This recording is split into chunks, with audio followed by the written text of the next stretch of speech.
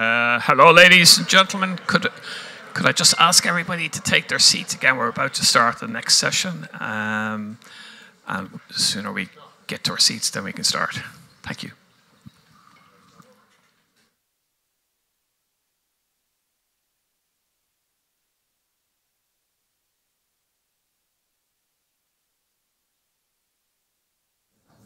Good afternoon, everyone. Thank you so much for returning so promptly.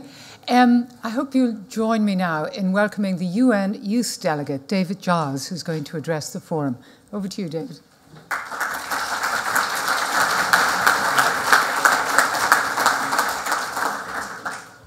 Chair, ladies and gentlemen, my name is David Giles and I'm currently one of Ireland's 2 youth delegates to the United Nations. I also finished my undergrad degree in law and business here in UCC only last month, having spent many, many hours in this exact room, so I'm glad to see that UCC is hosting the first day of the forum.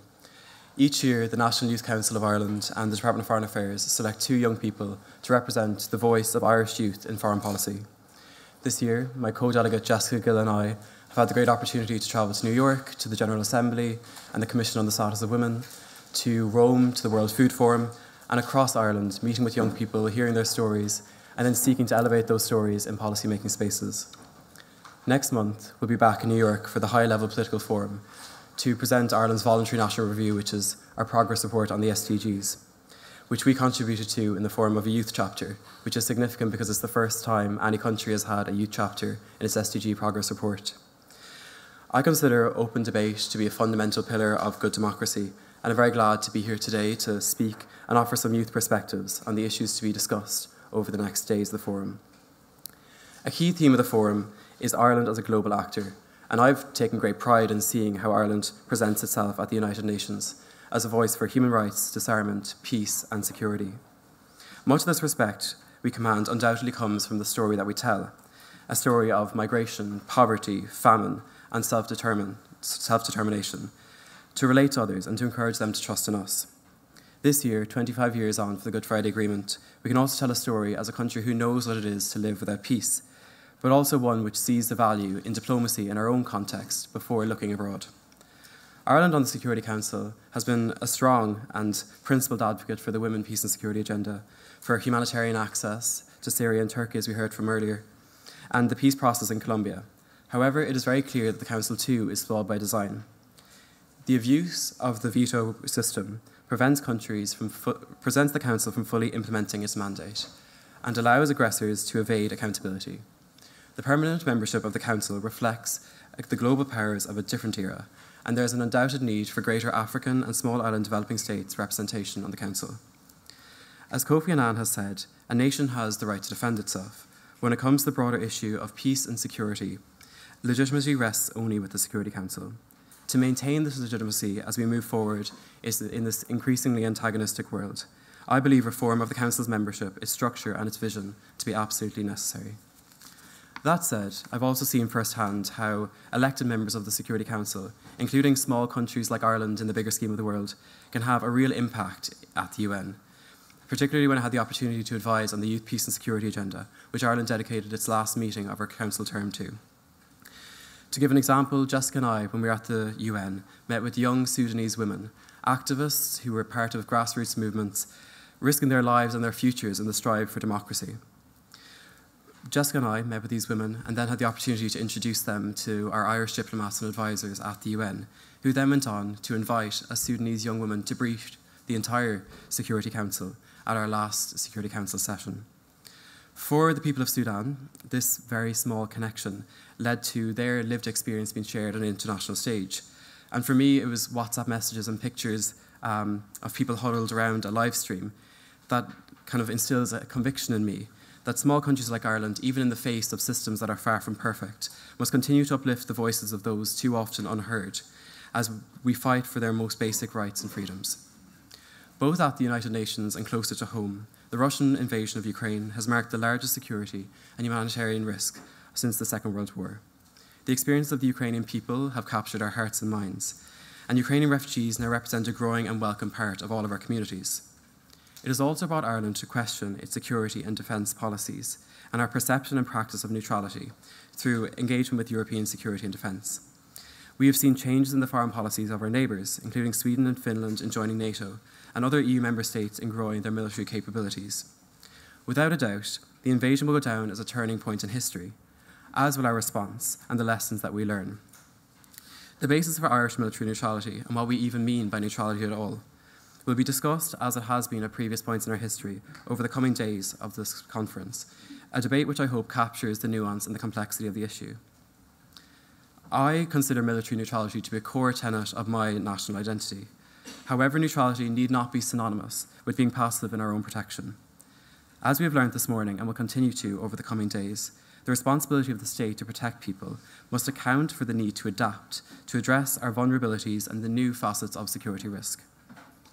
In preparing for these remarks over the past few weeks, it's somewhat challenging to assess the tone of young people with regards to international security policy, largely because, I think before the invasion of Ukraine, our generation in Ireland had the luxury of international security being of little concern to most. What my generation has largely known has been stability. And bar those of us following international news, war has been something that took place in trenches in mainland Europe in junior cert history books.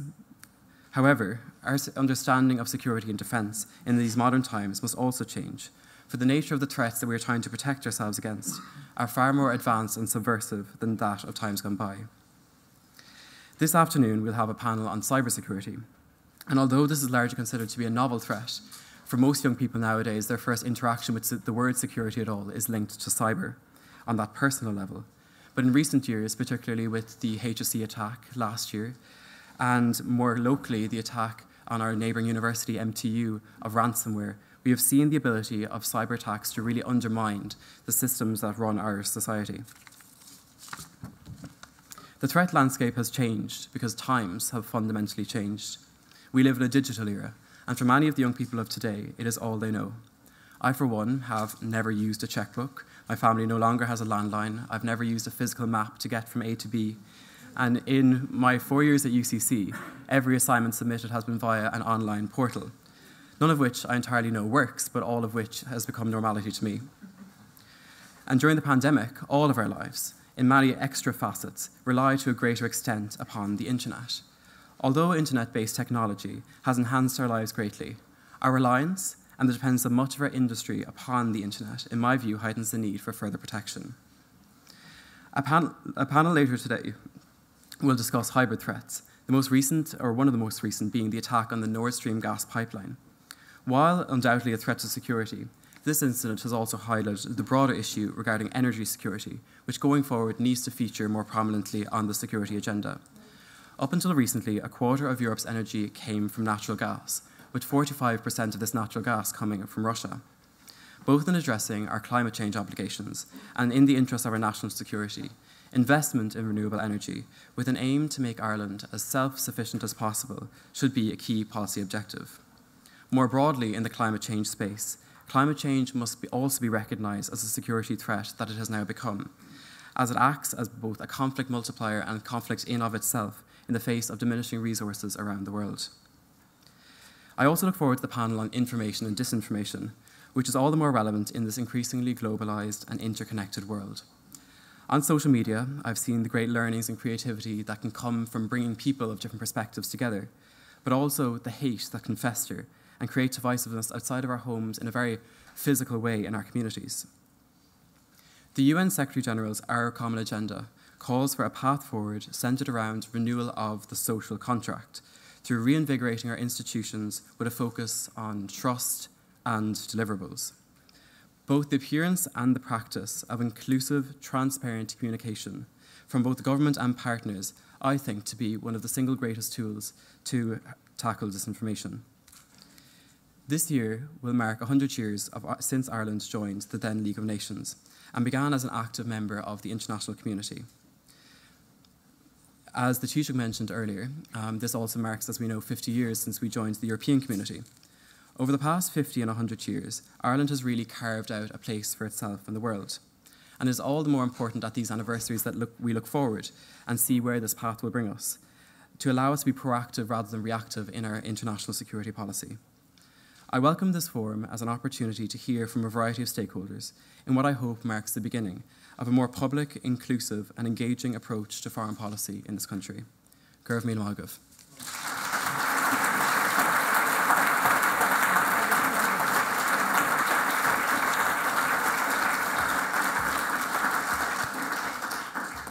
Thank you, David. I'm sure I speak for all of us when I say how proud we are to have you as our youth delegate at the UN. That was a wonderfully considered, thoughtful and well-delivered speech, so thank you.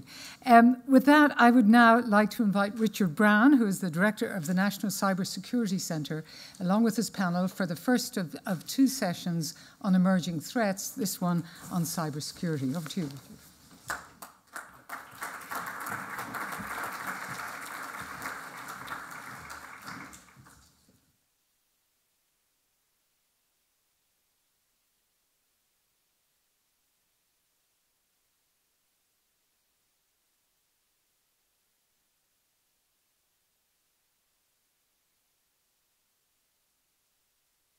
Afternoon all.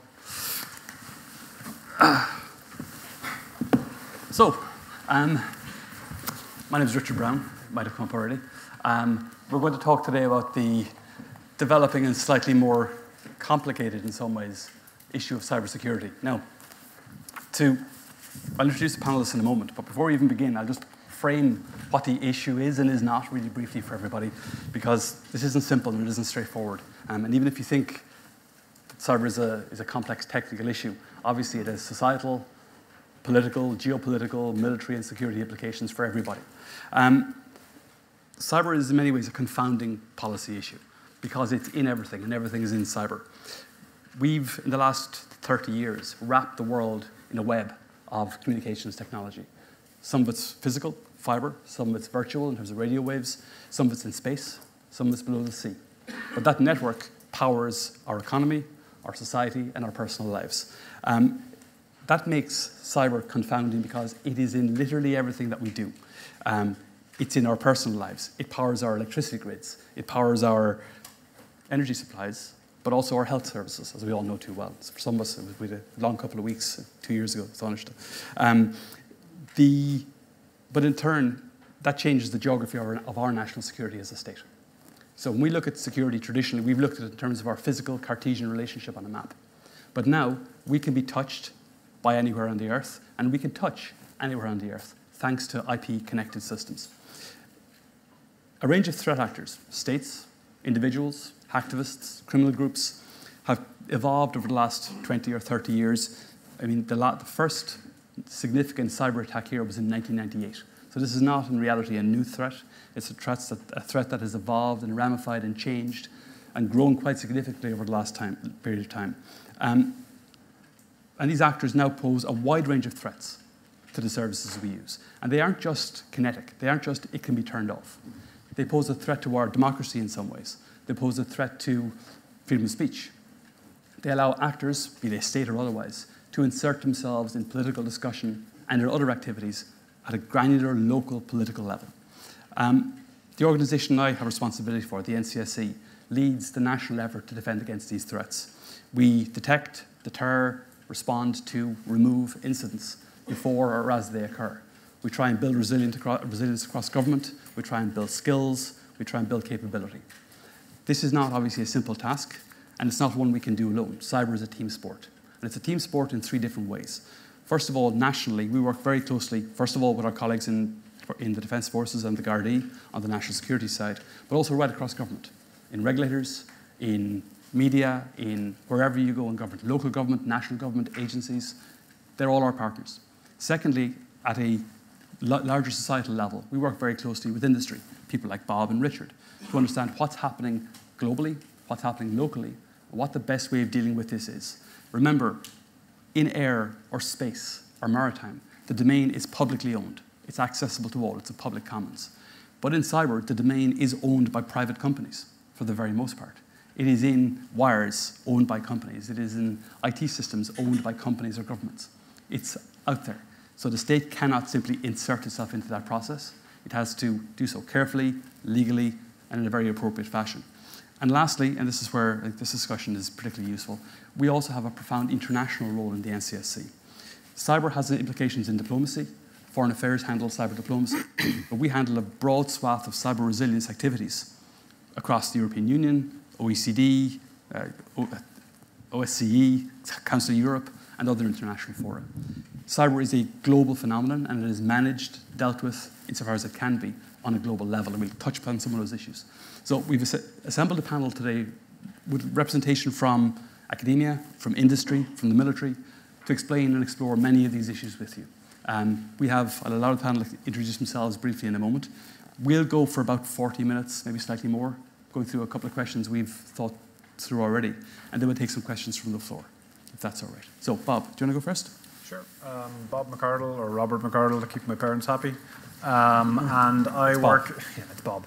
I work in the private sector in the company Trend Micro, which is a security company.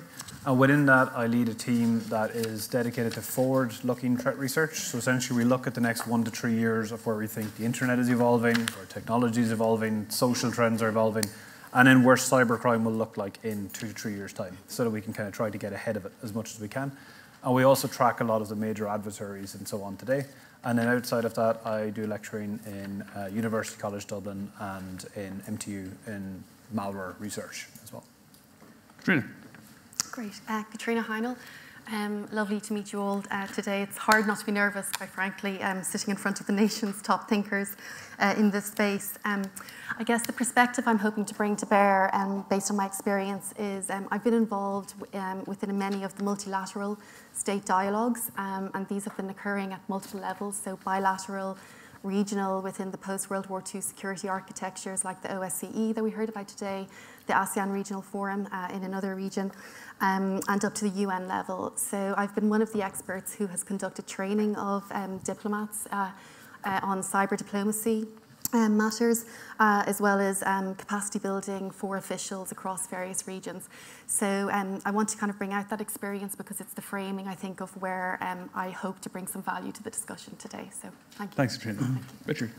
My name is Richard Parker. I'm a VP in cybersecurity for Dell Technologies. I'm based here in Ireland, so don't let the accent throw you off. So my role within Dell is to deploy, I run our cyber defense organization, and we deploy technology to protect the Dell brand. In addition, I'm part of Cyber Ireland, which is a non-profit organization that really brings industry, education, and the government together to look at these type of issues. So I look forward to this discussion. Thank you. General? Good afternoon, everybody. My name is Brigadier General Sean White. I am the Director of Communications, Information Systems and Cyber Defence at the European Union Military Staff in Brussels. It is a constituent part of the European External Action Service. I'm a Communications and Information Services Officer with 38 years' experience, and I've served on numerous overseas missions, 3 missions in Lebanon, Somalia, Chad and Kosovo. In my current role, excuse me, I'm responsible for the EU military staff, communication, information systems and cyber defence policies, and guidance in support of EU CSDP missions and operations. And this is a particular remit of mine, given that we have Irish soldiers, men and women serving in these missions, as well as civilians in the civilian CSDP missions. With regard to my day-to-day role, I conduct regular liaison with EU partners, both within the EU bilaterally, and also with NATO, with the European Defence Agency, and also work with PESCO projects, which we heard some colleagues speaking about this morning, particularly in the area of cyber defence and particularly in the area of network interoperability. Thank you. Thanks, John. Wow, it's quite hard to follow all of that, especially as an academic.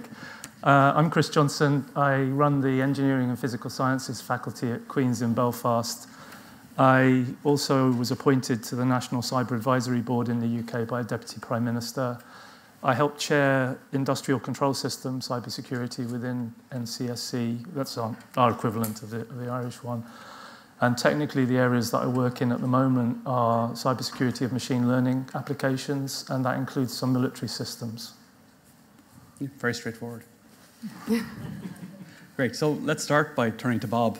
Bob, for those of you who've been looking at to see him present on this before, is an expert on literally what's happening in the cybersecurity world right now, today, and what's happening in the next 6 to 12 months. So Bob, what's happening in the world today? Cool. So when we talk about cybercrime today, you kind of there's separate attacks that affect both states and then the kind of citizens within those states, and increasingly the attacks will cross over between both of those because of the interconnectivity of everything. So There's generally 5 big buckets you can think about when you talk about cyber attacks. It overgeneralizes a bit, but generally speaking, you have industrial cybercrime as a service. You have espionage attacks, so state versus state. You have disruptive attacks like wipers and DDoS and things like that, which we'll get into. Hybrid warfare, which has been mentioned, which also includes things like disinformation campaigns. And then online terrorism, which is actually less of a concern than some of the others that are on that list. And of course, attackers are never nice enough to stay in one bucket. They tend to cross between multiple ones when they're doing that. So if we start off and talk about industrial crime as a service, it's called as a service because essentially everything in crime is available for hire. And if you are setting up a criminal business, you don't have to do much of it yourself. You just subcontract out everything. So if you had somebody running a ransomware campaign that's delivered by email, they would go to one organization, they would say, we want you to send out tens of thousands of spam messages to Ireland and UK or wherever else, and we will pay you this much per thousand, and they will deliver those. They will go to another person, subcontract writing the actual malware or malicious program as well. They'll have another subcontractor who will do the negotiations with the unfortunate victims and so on. So it's highly service model driven, and that makes it very, very flexible and very robust. One of the most mature markets you're going to see in technology today. And within that, there's generally 2 major categories of crime. You have theft-based crime, stealing data, right? And then you have more extortion-based crime, so threatening to release data, threatening to take down networks and things like that. So on the second category, you would normally think of ransomware, which is generally, it's already very bad, but it's on the rise if you look at most metrics on it. And surprisingly, it's actually not the most impactful cyber crime that we see today. In terms of just pure monetary loss, that's something generally called business email compromise. So if you've ever heard of an unfortunate C-level person somewhere wiring far too much money to the wrong bank account, that type of thing. But that doesn't, it's very hard to write a good media story about that, so ransomware gets all the headlines. And all of that will affect the economy of a country, whether it's the theft of the information and data leaving the country and obviously the loss of information there, paying ransoms, engaging instant response, or even just paying to secure things in the first place. That's all money that kind of could have gone into growing whatever the organization was, for hiring more staff and so on. The second category then, espionage, tends to be very targeted in nature on the specific country or specific individuals that the people want to find out about, and that have something that the other side ultimately want to have. So when we think about it in terms of Ireland or any country, you have to think, what do we have that would be in an interest to another state that has the capability to take it by digital means, right? So for us as a target, for example, a large percentage of Europe's data and headquarters and so on are located here. We're English speaking, so anything that targets the US, the UK, Commonwealth type countries will just hit us by default because we speak the same language. We're a vocal EU country on certain international rules and things along those lines. So again, people will be interested. And that always overlaps with crime, we see these days. So it's not nice enough that kind of nation states do their things and criminals do their things. There's always overlap these days. The last 3 categories, disruptive, briefly, we talk about things like ransomware, of course, taking down networks, wipers, which are doing the same thing but not even pretending to actually be a ransom element to it. And then things like denial of service attacks, which is just massive network floods of traffic at a certain target. And those are quite effective for short periods of attack. And then the last 2, the hybrid and disinformation, is honestly one of the areas that most countries are the most vulnerable to when you talk about disinformation, to the fact that there's an entire extra section of this 4-day forum on that on, I believe, Tuesday, which I'll be tuning into. And essentially there you're looking at finding polarizing issues that can be amplified by cyber to pull both sides to one side. Doesn't really matter what the issue is. You just pick a country, you find something they're kind of 50-50 on, and you tear it both sides to kind of rip apart the fabric of the country. And beyond that, all warfare these days is kind of hybrid. And the last one, I mentioned online terrorism because people always ask about it. It's actually the least concern of all of them. Terrorists regularly will use the internet for propaganda and especially for recruitment of people into their organizations. But when it comes to actually causing terror online, it's actually quite limited what you can do. If you take a scenario, imagine we have a water plant somewhere in Cork and a terrorist group detonate an explosive device there. The population of the country will naturally be worried, where's the next one going to be? Will it be a school? Where is it? If it's a cyber attack, however, and it goes offline, there's a lot of interest in psychological studies in this, but essentially you kind of feel anger and worry and maybe confusion about what happens, but what you don't generally feel is terror. So it doesn't really resonate to the same way that a physical attack would. So those are the kind of 5 main buckets. Thank you. We'll jump along. Obviously, when you look at the types of things and people and assets that are attacked, at a societal level, we have to worry about our critical infrastructure, but companies, Richard, also have to worry about their assets. Their assets are often our assets. No, so you're exactly right. And I think if the thing about cyber, it crosses, it's not just industry problem, it's not just government problems, it's everybody's problem. If you look what happened to the HSE, just insert any company's name. And it's really what, we wake up in the morning and just hope we're not in the headlines the same way. And the things that we're kind of focused on to try to limit the impact of these type of threats that Bob just, or Robert, for your mom, just mentioned is, with ransomware, it's no more about how do we prevent it. It's accepting that it is going to happen. And it's really looking at how you're going to respond when it happens. Do you know who to call if there's an event? Because time becomes essential to really get there. Additionally is, how are you protecting all your data? If you have your key assets and you're backing up your data, are you able to recover it pretty quickly? Or is it going to take weeks to recover, or days to recover? Again, all that's going to impact the way that you operate. You mentioned people with phishing attacks or sending, the CIOs sending out money. That's another area we're looking at, is training our people. Humans are one of the weakest links for cybersecurity. So email phishing attacks where people are just clicking on links without unintentionally. The attackers are pretty smart. We can inject malware right into a machine or cause problems. Also social engineering. I think I was coming in the road this morning, I heard about the e-toll systems. How many, everybody's getting those texts that say, hey, you owe money for your e-toll, how about you price the money, send it to us. That's part of social engineering, and that's a big threat vector where criminal minds are getting very good at coming in. Additionally is knowing what's on your network. That's another area where it's easy for us to limit the impact is vulnerabilities. How many systems do you have on your network that are running outdated operating systems? Are you making sure that your systems are patched? That's one of the things that internally and externally we work with our customers to make sure that they do an assessment to validate that they know what their inventory is and what's going on. One of the new areas, and you kind of alluded to, is the Internet of Things. Look around you, everything's connected. I mean, this monitor is probably connected to the network. There's other things connected to the network. These type of non-traditional devices that are connected to our network don't always necessarily have the same level of security as a typical desktop server or anything else. And that's becoming a growing problem as people need to make sure they're aware what is sitting on their network and what access it has to the internet and who's connecting to these devices.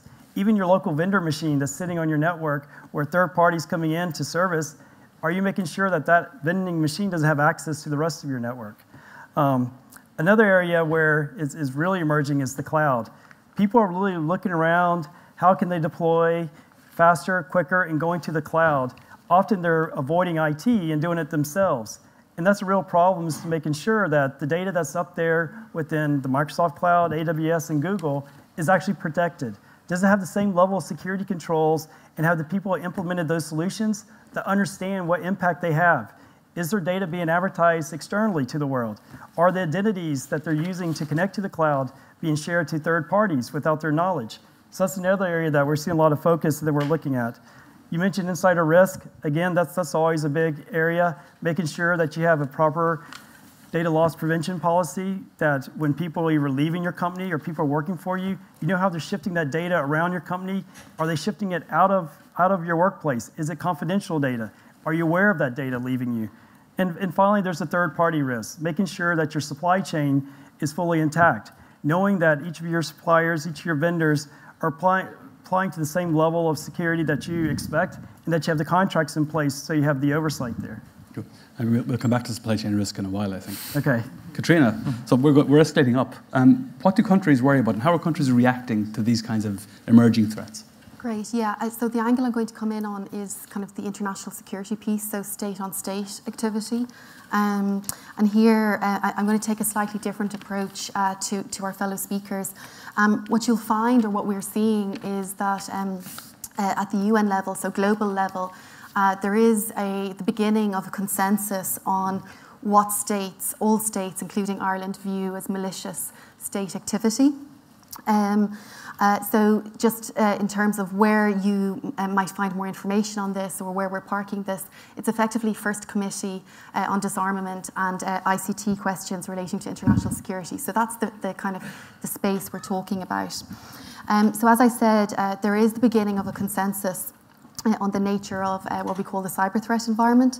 I guess not news to anybody here on the panel, but the nature of cyber and new technology issues like AI is that they're probably two of the most cross-cutting areas that any of us have ever have come across vis-a-vis traditional security disciplines.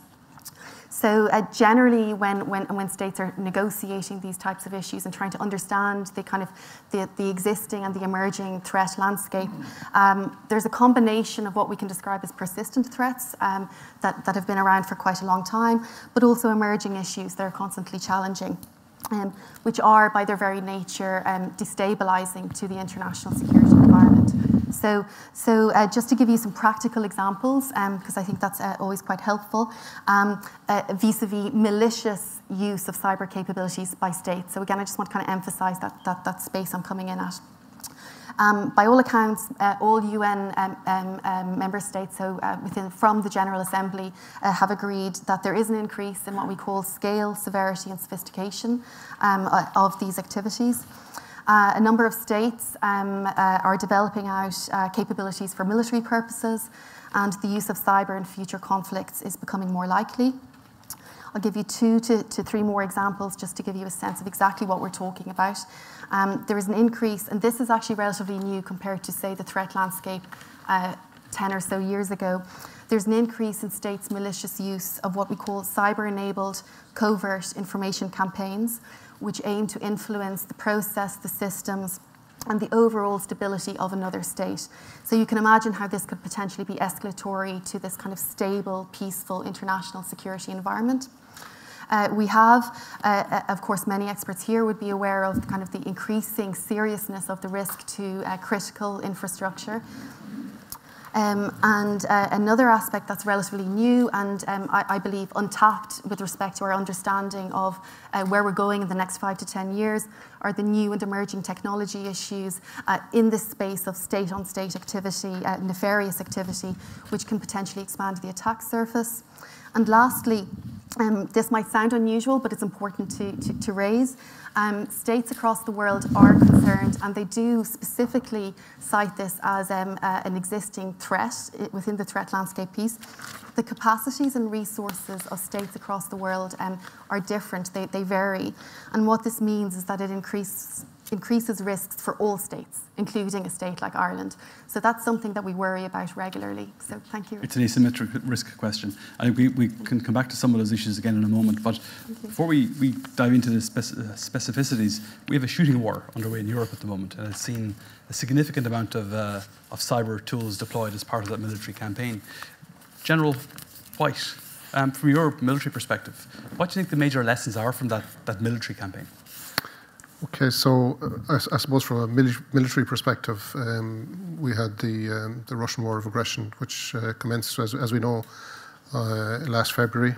And I suppose all of us in this panel, and mostly everyone in the audience, are very well aware that the issue of cyber attacks directed against Ukrainian infrastructure and public bodies has been a feature throughout the conflict. What is the situation of the military with regard to that?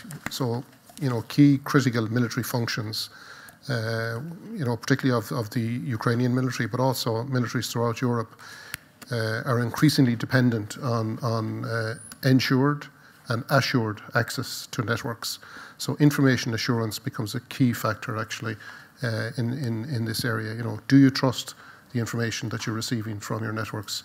Because at the end of the day, you must be able to trust your information in order to plan and in order to conduct your operations, which in turn leads to force protection for your troops on the ground.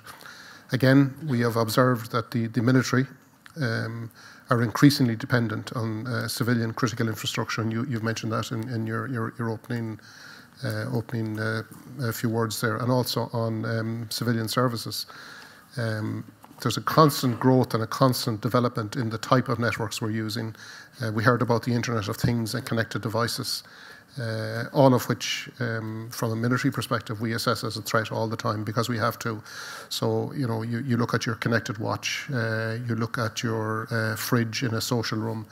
If it's connected to a network, is that giving off a geolocation device? Is it going to compromise your troops on the ground? Is it going to give away your position? We have seen rapid software development over the course of the last number of months in Ukraine, with new threats and new vulnerabilities arising on literally nearly on a daily basis. One other key feature that we have observed as well is particular emphasis on the storage and the classification of nation-state data. We know at one stage that the key Ukrainian data, you know, where is that going to be located, or indeed for any state, where is it going to be located? You know, do we look at a cloud model? Do we look at it off-site? Do we look at it in another country? So on and so forth. I mean, it's something to think about.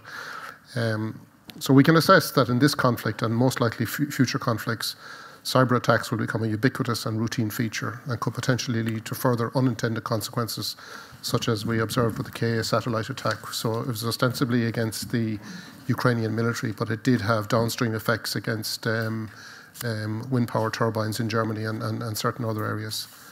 So as I said earlier, a key lesson from the war really is the segregation of military and civilian infrastructure, potentially to avoid better security for military and civilian networks.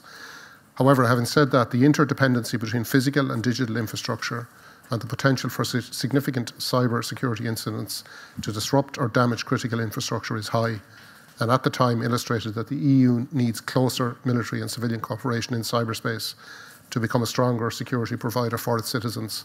And as a result of that, the net result was the EU galvanised its response at a policy and operational level to come up with two key documents. And those key documents are the Strategic Compass for Security and Defence, which probably most members of the audience have heard, but it's a key framework document, certainly for our work, and then the European cybersecurity policy. And at the policy level, this document, which was published by the European External Action Service, placed an increased emphasis on cyber defence. It led to the joint declaration in November 22 on cyber defence, with the resultant ratification by the European Council on the 22nd of May this year. Our work is framed by this. I think as I look at the cyber defence policies, there's over 60 different references to military-civil cooperation, collaboration. So I think as we move forward, that's a key feature of the cybersecurity landscape. Absolutely. I mean, just on exactly that, one of the key learnings that from the civilian cybersecurity side was the dependence on civilian, often not obviously critical infrastructure of military forces to project power and to defend their citizens. I'll give you another case in point. This might be slightly surprising. One of the first things our Ukrainian friends did on the civilian side was they took all of their government data and they took it straight out of Ukraine and they placed it into a third country in Europe, not here, closer to them. And they did that for two reasons. One, they were worried about cyber attack, but two, they were worried about their data centers being hit by cruise missiles. So cyber has a kinetic component as well in the military context. Chris, from a UK perspective, and looking at this, looking at the lessons from the war in Ukraine, and staying on that for a moment, we know the Russians have conducted at least 10, maybe 11 separate wiper attacks on Ukrainian civilian infrastructure. We know there's an ongoing progressive attritional campaign in cyberspace. Is it working? Well, I think it's too early to say. This is going to last years, in my view, and the threat will evolve and change. But I was going to start my response by saying it's probably extremely unwise to pick a fight with a general, but just in response to the comment about being able to separate civilian and military systems, if you take something like Ireland's air traffic management system, it's totally dual use, and you can't have one without the other. And if they didn't integrate tightly, you wouldn't be able to do either. And I think lots of infrastructure, especially from a UK perspective, our adversaries, let's talk, China, Russia, and I know there's lots of politics here. I'm not a politician, I'm a technical person. But they regard things like air traffic management as entirely dual use. And the integration of technology means increasingly that the infrastructure that we rely on is dual use. The energy system, the water system, having effects on that affects the military just as it affects the total population.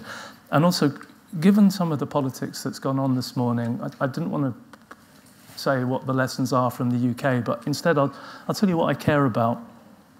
So just look at the person next to you, will you? I know quite a few of you are engineers, so that might be socially difficult, but just right. Do you think that they secure their machines adequately, that they use unguessable passwords and update the software regularly? I mean, the thing I care about is that cybersecurity is not the responsibility of the people at the front, it's the responsibility of everybody in that audience. It's a whole of society problem.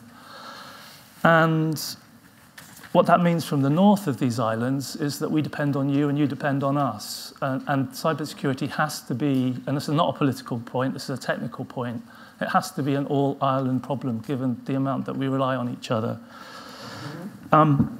Another point I would make is that we need to protect our kids. This problem, like the Ukraine, is not going away in my lifetime, and even the younger ones in the audience, it's not going away in yours. So how do we protect our kids? Well, the all-of-society approach has to look at politicians, because I think we need to educate the political class so that we make the right decisions now. When we like Ireland, your infrastructure is flourishing. You know, all over this country, there are massive investments that bring services to people, but they're going to be around for your grandchildren's era. They've been built well, but that means that the cybersecurity of those infrastructures has to be a continual care for everybody in this room. And if people make the incorrect decisions now, it won't be necessarily this generation that suffers, it will be the next, especially in critical national infrastructures. And if I do bring a bit of politics in, it's likely that the people that suffer worse from cyber attacks on critical national infrastructures are the disadvantaged. Those that have resources can pay to restore their services, can go private on the healthcare systems and things like that. So cybersecurity is not a technical concern. It's not just a political concern, it's a social concern. I think I've said enough now. Okay, thank you. I mean, there's a few things in there to pick up on. On the north-south one, I think that's really important. People are probably aware, but we have a north-south electricity grid, so it's a shared grid on the island, and we have a north-south gas grid, which is a shared grid on the island. So they're utterly interdependent. We have a number of different information sharing relationships with our UK colleagues, north-south and east-west. Many of the politicians in the north don't realise how interconnected we are, which is probably a good thing. No comment. But we're acutely conscious of the need to protect those, and to protect those at a governmental level, east-west and north-south, local and national level. We have two overt information sharing bodies, an all-Ireland information exchange, and what's called a C3WG, I'm not going to try and set it out, which looks at cybersecurity information sharing, response, preparedness, and incident response. General, you want to? Yeah, no, I'm just going to come back with it back at you, Chris. But yeah, absolutely agree. Dual use technology is pervasive out there, but there are situations where you have to have actual control of systems for yourself. And maybe I can. I'm really sorry I said that now. No. I can talk about it later, perhaps. But there's one particular PESCO project we can talk about, a European Security Command and Control System, and for military operations, it's called EU MILCOM. It's a very interesting PESCO project, which is being coordinated by Spain and other European Union member states. But it's one example of where there needs to be segregation of military systems, because you do not do military planning using Microsoft Word, PowerPoint, and Excel. You do not, because you have such a range of functions. You have a cross-cutting collaboration mechanism that is not served by those platforms. And I'm not picking on Microsoft. So just really quickly to explain, from a military perspective, cybersecurity is really about force protection. Yes. It's about ensuring you continue to do your military job. And this piece, this question, and you're looking at a culture clash here. Certainly from our focus where we sit, given that we have Irish personnel and other EU member states there as well. And it goes back, I suppose, to the difference perhaps between cyber security and cyber defence, which perhaps we can touch on maybe later on. Absolutely. Katrina.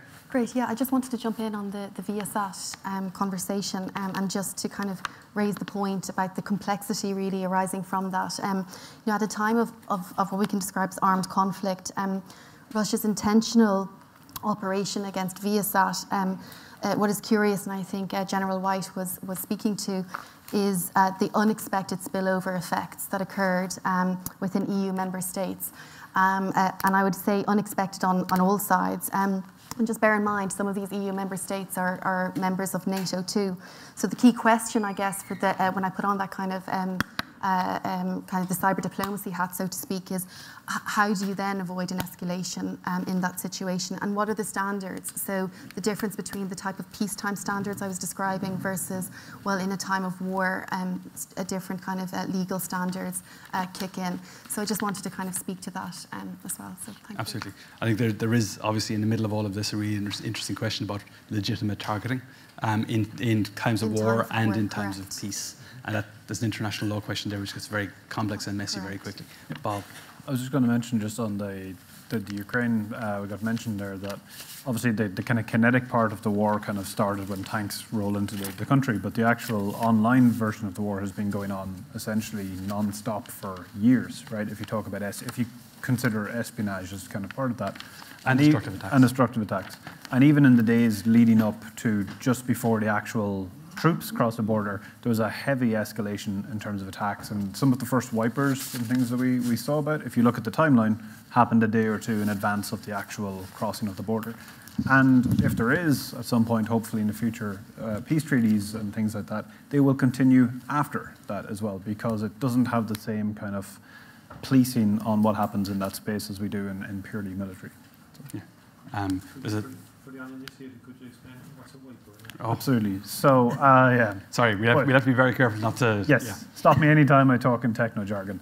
So, essentially, it's a program, gets installed on a computer system, right, or normally a network, and the idea is to simply disable it, right, to delete everything, make it unusable. So, it's essentially if you have computers running a hospital or power plant or anything else, and they're no longer working, then it's essentially offline. So that's what a wiper attack aims to do. Yeah. And like we said, there's 10 or 11 ways of those in Ukraine in the last while. So while we're talking about technological change, obviously technology keeps changing. We're looking now at development of AI models and the promulgation and democratization of these models. Starting at the other end, Chris, what comes next in technological terms? What are the forthcoming risks in cyber? You want my list? I get that a lot. Well, I think many of the things that are in the Irish risk assessment are well thought through. So I think you're in good shape in terms of many of the potential risks. I think some of the things that worry me are a variation of ransomware, and of course this is live streamed, so you have to be quite careful you don't inspire people. But I mean, ransomware itself is very dumb. And it's very simplistic in its thinking. Tampering is a bit more of a concern, where you don't exfiltrate or encrypt the data, but you alter values to the extent where nobody actually trusts the data anymore. So specifically, if somebody were to alter or edit the flight plan within the Irish aviation system, one determined small change would undermine confidence in an entire system. So I think a variation on ransomware that involves tampering is something that I worry about. I worry about, much like I've said with the growth of Irish infrastructure, I think I would be extremely sensitive about renewables. Because there's such a pressure on achieving the sustainable development goals, that those companies are investing really, really rapidly, and the country is relying on those companies so much for its energy future that absolutely has to be front and center. And you and I had a discussion offline as well about both maritime and agriculture. I think the introduction of information technology is exponentially fast in those areas. And again, those rapid changes, I think, aren't necessarily being secured to the extent that I would like. There are other things that we could bring up, like specifically cybersecurity and machine learning algorithms. For those of you that are interested in that, or more technical, if you look up the MITRE Atlas taxonomy, that will give you a list of potential attacks on machine learning algorithms, which I think nationally across Ireland it would be useful to point people at that so that you're not bringing in algorithms that are inherently insecure. I think, again, for Irish companies, I would be really concerned, something we've mentioned, you and I've mentioned previously, is post-quantum. So many agencies around the world are storing large amounts of data, which at the moment is encrypted. If quantum facilities are available, that store of potentially extremely sensitive data would be amenable to quantum decryption. I don't know, there's lots more we could go through, but I don't want to be depressive. Let me say something more positive, right? I mean, one of the things that I would stress more, coming here from the north, I think it's really important to look at the next generation of cybersecurity professionals in this country and really encourage and motivate the people that will defend me when I retire. Yeah, because I want the very best minds to be working in this area, because the risks of not doing that are incredibly serious. Absolutely. So invest in the young. Yeah. Let's come back to skills in a second. I mean, right. Just on you raised two questions there. Renewables, I think, is an absolute given. Yeah. And we can talk later on about exactly what we're doing on renewables. Let me give you an idea about that. So what's happening across these islands is a move to high voltage direct current cables, yeah, which reduce the levels of redundancy that you've got and massively increases the consequence of any compromise. And there are areas like that structurally within the engineering of critical infrastructures in these islands which require significant scrutiny because of the potential impact on a national energy stability. Let me just give you an idea of what the consequences are. I worked for the European Commission on the consequences of blackouts in Italy and in North America. Italy suffered a voltage instability, which meant that their national grid started to collapse. 60,000 people were trapped on trains. So most of the emergency services were instantly taken up with rescuing those people. The hospitals were closed. People in the community who relied on healthcare in the home no longer had infusion devices and other pumps. All of the street lighting systems and the so this is not science fiction or apocalypse now. You can use these as training examples of the consequences of some of the things that I've discussed that could be triggered by an HVDC attack. Yeah. Well, I mean, last year when we did a full-up national exercise of our National Cyber Incident Response Plan, we did it on the energy sector for exactly these reasons. Brilliant. And we looked at supply chain incidents as a key component of that. In other words, and not just physical supply chain, but people providing services to critical infrastructure, which is a challenge that people don't often think of. Yeah. People buy services now, so you don't actually know who's working on your systems quite often. Access control, physical security all become much more complex. This is a whole of society problem. Absolutely. Just two things really quickly, sorry, General. And then, so we published two documents in the last while. One was on public procurement and cybersecurity requirements that public officials should be taking when they're procuring any IT service or good for some of those same reasons. And it refers to ML and so on. But obviously, it's going to need to be updated continually to deal with GPT 5, 6, and 7, and so on. Secondly, we also published yesterday, or government did rather, a national risk assessment on cybersecurity issues, which you referred to already. Yeah. And this calls out all of these issues in great depth. And is a result of about 18 months' worth of work on our part, colleagues in the Defence Forces, the Gardaí, and elsewhere as well. So please, everyone, read it. It's a great document. Seriously, it's really good. I didn't write any of it, that's why it's good. Bob, you wanted to come in? Yeah, I was just going to point out, just when we talk about technology changes, and we can get into individual ones like AI or quantum and so on, but it's interesting that if you basically chart out like generational changes in technology, so you're talking about like the printing press and then typewriters and then internet and email and so on, and when you start graphing those out, it gets exponentially faster. So the time between these like massive generationally shifting technologies gets shorter and shorter and shorter and shorter.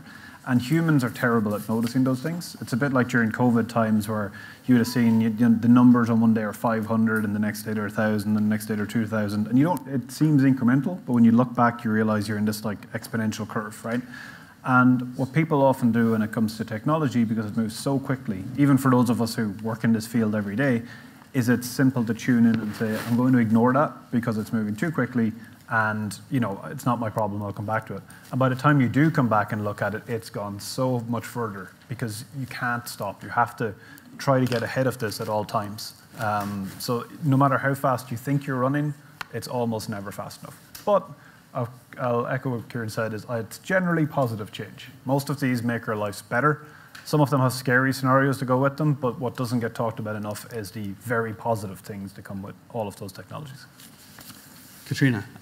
Great. And then Richard, and then Sean. Sorry, this is going to take a while. Sorry, go ahead. This is wonderful, because now I'm going to give everyone else their homework. I actually have a piece out today, and it's a slightly different angle, but I think a major policy gap, which is really important going forward in terms of that kind of policy underpinning to this space of the cyber nexus with what we call EDTs, so emerging and disruptive technologies. So I think trying to get that kind of strong policy foundation piece put together from a security and defence perspective. So there are lots of national AI strategies, for example, but trying to figure out the security and defence implications are really pertinent, and not just at national level, but also regional and that global UN level that I described. And just my wish list, I think if we were to go about this in terms of a methodology that we're starting to see developing out at the EU, but also in other regional forums like NATO, is to first consider developing out like an overarching strategy. Like, how do we deal with emerging and disruptive technologies broadly understood vis-a-vis security and defence? So once you get that kind of structured sense of the space we're in, because there is so much technological uncertainty, but there's also a vast amount of analytical uncertainty at the same time. So combined, I think getting that kind of overarching sense of where we're going would be helpful. And then from there, building out, okay, how do we deal with AI from a security and defence perspective, including the cyber nexus? How do we deal with quantum matters, and so on and so forth? So there may be up to 10 to 15 EDTs, so to speak, to run through. So again, without giving anybody their homework, I'd love to do this myself, but trying to prioritise which of the emerging and disruptive technologies, including the cyber aspects, need to be dealt with and really, really understood carefully now. So that's my perfect timing. Thank you, Richard. Thanks, Katrina. Richard, and then Sean, and then we'll move on to the next topic quickly. Okay, yeah, real quick, a new buzzwords, if you haven't already heard, just start hearing about zero trust. So zero trust is the idea that you identify everything on your network, but trust nothing. And that's something, a new change that, whilst the concept's been around for a long time, what we're starting to see is the technologies really catch up, and a lot of collaboration with much of the security companies working with technology companies to implement this new phase of zero trust. And I'll keep it short and simple there, so a little homework for everyone to look up. Yeah, and again, I'll just touch on a point on Chris as well. I'm not picking on Chris at all. Get your own back. He just mentioned a point there about, I think he mentioned about the trains or the blackouts or whatever on the transportation network. Another project that we work on in my directorate and in consultation with the Concepts and Capability Directorate in the military staff is the concept of military mobility. We have seen this it's not so much prevalent for Ireland, but certainly in continental Europe with train systems, with road systems and so on and so forth. In the event of a significant crisis where you need to get military stores to a particular location quickly, unhindered, unimpeded, a cyber attack on a switching system in Frankfurt or Hamburg or in Rotterdam Port or somewhere like that could have major consequences for getting military equipment to a particular location in time. So again, the overall military planning and operational planning, it's a significant factor as well. Absolutely. It's a source of additional friction. While you have the floor, General, we'll change topic really quickly and talk about EU and NATO institutional developments. Okay. So you framed this really briefly earlier on, but just for everybody's sake, to explain what's happening at European level writ large. What's NATO doing? What's the European Union doing on this? Okay, so I suppose from the policy imperative within the European Union, the European cyber defence policy is the really big issue at the moment. And again, I understand, that it's the implementation of that is going to be discussed in the next number of weeks. One of the key components coming out of that is what's known as an EU Cyber Defence Coordination Centre. And this is going to be a repository of information for information sharing among the defence community within the European Union. And in addition to that, because of the number of civilian missions as well, the information is intended to be there. Now, there is a PESCO project which is ongoing at the moment. It's called the CIDCC project. It's being coordinated by Germany's Cyber Information Domain Coordination Centre, and that has been viewed as the use case for the eventual transition to the work that is going to begin on the EU cyber defence policy. And that's a really interesting and promising project at the moment. That's just one area. Another area that we work on, particularly with NATO, and the collaboration with NATO at the staff-to-staff level at which I work at, goes back to the initial joint declaration in 2016 and subsequent joint declarations thereafter. And it includes collaboration, exchange of concepts, lecturing, working with the European Security and Defence College, working with the NATO school in Oberammergau, and participation in cyber defence exercises such as Cyber Phalanx, which is an exercise run by the European Defence Agency for military planners in the area of cyber defence. There is also exercise Locked Shields, which is run by the NATO, the Talent Centre of Excellence, CDOE. Again, it's the largest cyber exercise in the world, and it has really good potential for both military forces and others to become involved in. And this week, there are members of my staff, international staff, who are in the Joint Forces Training Centre in Poland, working on an exercise called Coalition Warrior Interoperability Exercise. So there's a lot of work going on there, with the ultimate aim of having secure, connected networks, ultimately leading to confidence in the information that you're transmitting, and ultimately leading to force protection for your troops on the ground. So that's very briefly just what's going on there at the moment. At a very high level. I mean, the key point here is if nothing else works, the military has to work. Yeah. Is the key question. So there's a question come in on Slido, which I think is probably best directed immediately at you as well, General. It's on strategic compass. Yeah. And the question really is, how effective do you believe this will be, and do you believe it'll protect Ireland given the amount of cyber industry we have? You know, from where I'm sitting at the moment, I think it will be very effective, because I think the first thing that came out of that, actually, once the strategic compass was published in March of last year, that was followed very quickly afterwards by the joint declaration with the EU cybersecurity policy on the 10th of November. So a lot of work between my directorate, between the European External Action Service, between the European Defence Agency. So there is a huge amount of work going on with that at the moment. And with the ratification by the Council of Ministers on the 22nd of May and an implementation plan in place at the moment, you can see the pace of work on this at the moment. So the question is there, is it? I can't see the question there now, but there's a huge amount of work going on in this, and industry will no doubt be very much involved in this, I think, as well. Absolutely. I mean, there's a point here in that there's always a lag, obviously, between the European Union making a decision and it's starting to manifest itself at a national level. Yeah. But when it happens with pace. We'll come back to the question in a moment about what's happened since HSE on the same basis. Chris, you wanted to come in? Yeah, I was just going to pose some difficult questions, I think. I think within 10 years it will be almost impossible to buy high-level munitions without machine learning embedded in them. When I moved to Belfast, I was asked to take part in a UK Ministry of Defence project on machine learning in weapon systems. And the role, I didn't want to get involved because of all the hype that's around it, but they asked me to be responsible for ethics. And I see both safety and security as subcomponents of ethics. And so within this context, you have to ask yourself, does neutrality provide you with sufficient defense against adversaries that are equipped with those sorts of weapons? And if not, then what are you going to ask your 18, 19-year-old men and women to do? So things like the compass and other things need to be really scrutinized within the changes that we see both technologically and socially, and also politically in the aftermath of Ukraine. And I do think that the military around the world need to radically rethink what the future of warfare and foreign policy will be like. If I was south of the border, I would not be confident, given what I see around me today. And that's not to stigmatize any other country, but I wouldn't want my kids to be put in that position. As the global debate around artificial intelligence continues to develop, the ethics and military and other intelligence and security-related uses of AI is going to be at the forefront of it. The EU Cyber Act has ethics firmly embedded in it, but it doesn't cover the military. So let me give you a really specific example. So one of the ethical principles that both UK and US is concerned with is discrimination. And discrimination means that you should never target a non-combatant. One of the parts of the things I had to do was say, what does that mean to an engineer? What does that really mean in the engineering of a weapon system? A non-combatant isn't a civilian. It could also be a member of enemy forces in the process of surrender.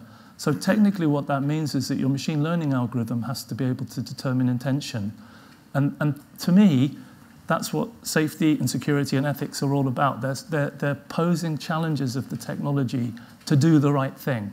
And if you do the right thing, you should have confidence to put together systems and applications that will protect society. And that's not just true of military systems, it's also true of things like use of machine learning in the allocation of mortgages and absolutely. So forth. And that bias question, ultimately at an international level, is a treaty-type question, I would imagine, in due course. Do you want to come with that? Yeah, I think I can add a little bit of a narrative surrounding that in terms of some of the state negotiations. So some of you might be aware that there's a very large debate surrounding the military responsibility in its uses of AI. And only this February, the government of the Netherlands and the Republic of Korea co-hosted a major summit in the Netherlands on this very topic alone. So it covered a vast array of topics. I mean, a 3 to 4 day discussion on so many different aspects of this, including ethics matters. But just to give you a sense of where it's going, there is a new global commission is due to be established to explore these types of questions. A joint declaration was put out at the time. Now, all EU member states did sign that declaration except for Ireland and Austria. So you might, I'm sure you can access that online, it's publicly available. And the State Department has also put out a political declaration trying to promote kind of a norm, so to speak, a rule of the road, that these types of new technologies where AI-enabled activity can't be used with respect to decisions surrounding, say, nuclear capability and so forth. So there's a lot of uncharted territory analytically that hasn't been quite decided upon yet. So I hope that speaks to some of your issues. I mean, I think the key point from my perspective on AI is the ramifications of this are so broad and so deep that it will take years of action and before it ramifies and is fully understood. I don't think we've got that amount of time. There are weapons like directed energy weapon systems that can only really effectively be deployed with the assistance of machine learning. If you decide not to use them, that's going to put your 18 and 19-year-olds in a very difficult position. And the policy is light years behind the technology, basically. And the technology will continue to develop much faster than policy can, given the nature of things. There's two questions that have come in, and I'll take them both together. One, and it is 16 votes, so I'll touch on it. The question is, to what extent is it systematic underfunding of public services and deprioritization of IT within public sector organisations that leaves them particularly vulnerable to cyber attacks? Sounds to me like a question for Bob and maybe Richard. Bob, do you want to go first? Yeah, so just on that one, I think this is actually one thing that kind of annoys me a lot when I see these when there's a victim of attack, be it the HSE or MTU or whichever ransomware of the week that hit something today, we tend to point to it's weird, it only happens in cybercrime. We point to the victim and we say, you didn't do your job well enough. Whereas in every other crime, if you walk down the street at night and you maybe go down a bad alley to get home faster and somebody mugs you or stabs you, we don't say it was your fault for walking down that street. We blame the person who had the knife, right? And in cybercrime, we almost never blame the person who actually carried out the attack, or in a lot of cases where it's systemic, where it's always coming from the same countries over and over again, and their departments of justice have no intention of doing anything about it. At that point, if it's one person doing it, not really the state's fault, right? It's an individual. But if it's systemic, then it is. The state has to take some level of responsibility for allowing it to happen. So, yeah, of course, public sector and so on, there could be more resources, more funding, but we shouldn't always blame the victims for being targeted by people who are career criminals, career espionage, and so on. Yeah. Richard? Yeah, I think whether it's the government or a private company, everyone has to do a risk assessment. You really need to look at, you can spend infinite money on your IT systems and your security systems. So it's all about looking at the risk you have and how much money you want to put towards to buy down that risk. So maybe spending $100,000 saves you $5,000. Spending $10 million saves you $200 million. Those are the type of discussions you need to have, is have a third-party assessment. I think for the government, they've actually done that. And start looking at how much money do we pump in to actually buy down the risk. And that tells you if you're actually spending enough money or not. But it's not a simple question of just throw money at it. It's all about a risk cost. Yeah. We'll take some questions from the floor in a second, but on exactly that question, this is really about resilience. And how resilient do you want to be? I think the most important question for organizations, whether you're public sector or private sector, is that you've actually consciously made that decision and you're not just flying blind. But in all honesty, and we've seen it all over the world, no matter how well prepared you are, no matter how resilient you are, sooner or later somebody will get through. That's how this works. And at that point, it's not the victim's fault. Right, and that's where it goes back to, what's your recovery plan? Do you have an actual plan who to call? And also, how are you securing your information? Well, I mean, on exactly that, and to go back to Chris's point about critical infrastructure, the system we use here for monitoring and regulating, if you like, the resiliency of critical infrastructure has the 5 points in it: protect, detect, understand, and then be able to recover. So it is the full 5 points of the NIST cybersecurity framework, and it is based on reducing risk to services and individuals at every turn. Okay, sorry, we've 2 questions here and 1 question there. We'll start at the back on the left first. Hi, thank you. Richard Curran. I'm retired, and I got away scathed security officer. So I ran Intel's security and cyber business for the last 8 or 9 years. Involved in a lot of military and government security as well as in the cyber, and initiated the JSOC, which is Joint Security and Resilience Centre in the Home Office in the UK. So in looking at collaboration between industry and security. I've often stood on stage many, many times talking to the audience, and there's a fine line between talking about the opportunity around cyber and frightening the living daylights out of them. And I think from what I heard so far is some of the challenges associated and the types of threats and risks that are in the market. I think I would go back, I think Chris commented on it. I think we should, as a country and as a government and people, we should strive to be the best country to do business in and the best country to live in. And cyber needs to be integrated into the fabric of our society, all the way up from kindergarten, all the way up into industry. There needs to be a lot tighter sense of responsibility from critical infrastructure owners, thereby not just providing infrastructure services, but also being accountable. So in the event of an attack or an outage, their ability to recover and sustain those levels of services.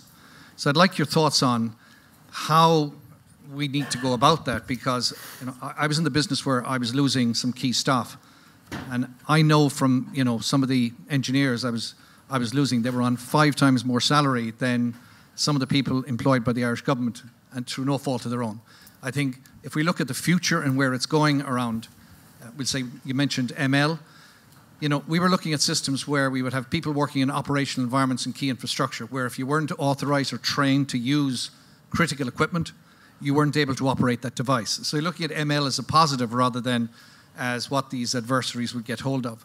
So I think we need to change the conversation around how to take advantage of cyber and get away from a technical-based discussion into more of a business and operation and opportunity-based conversation.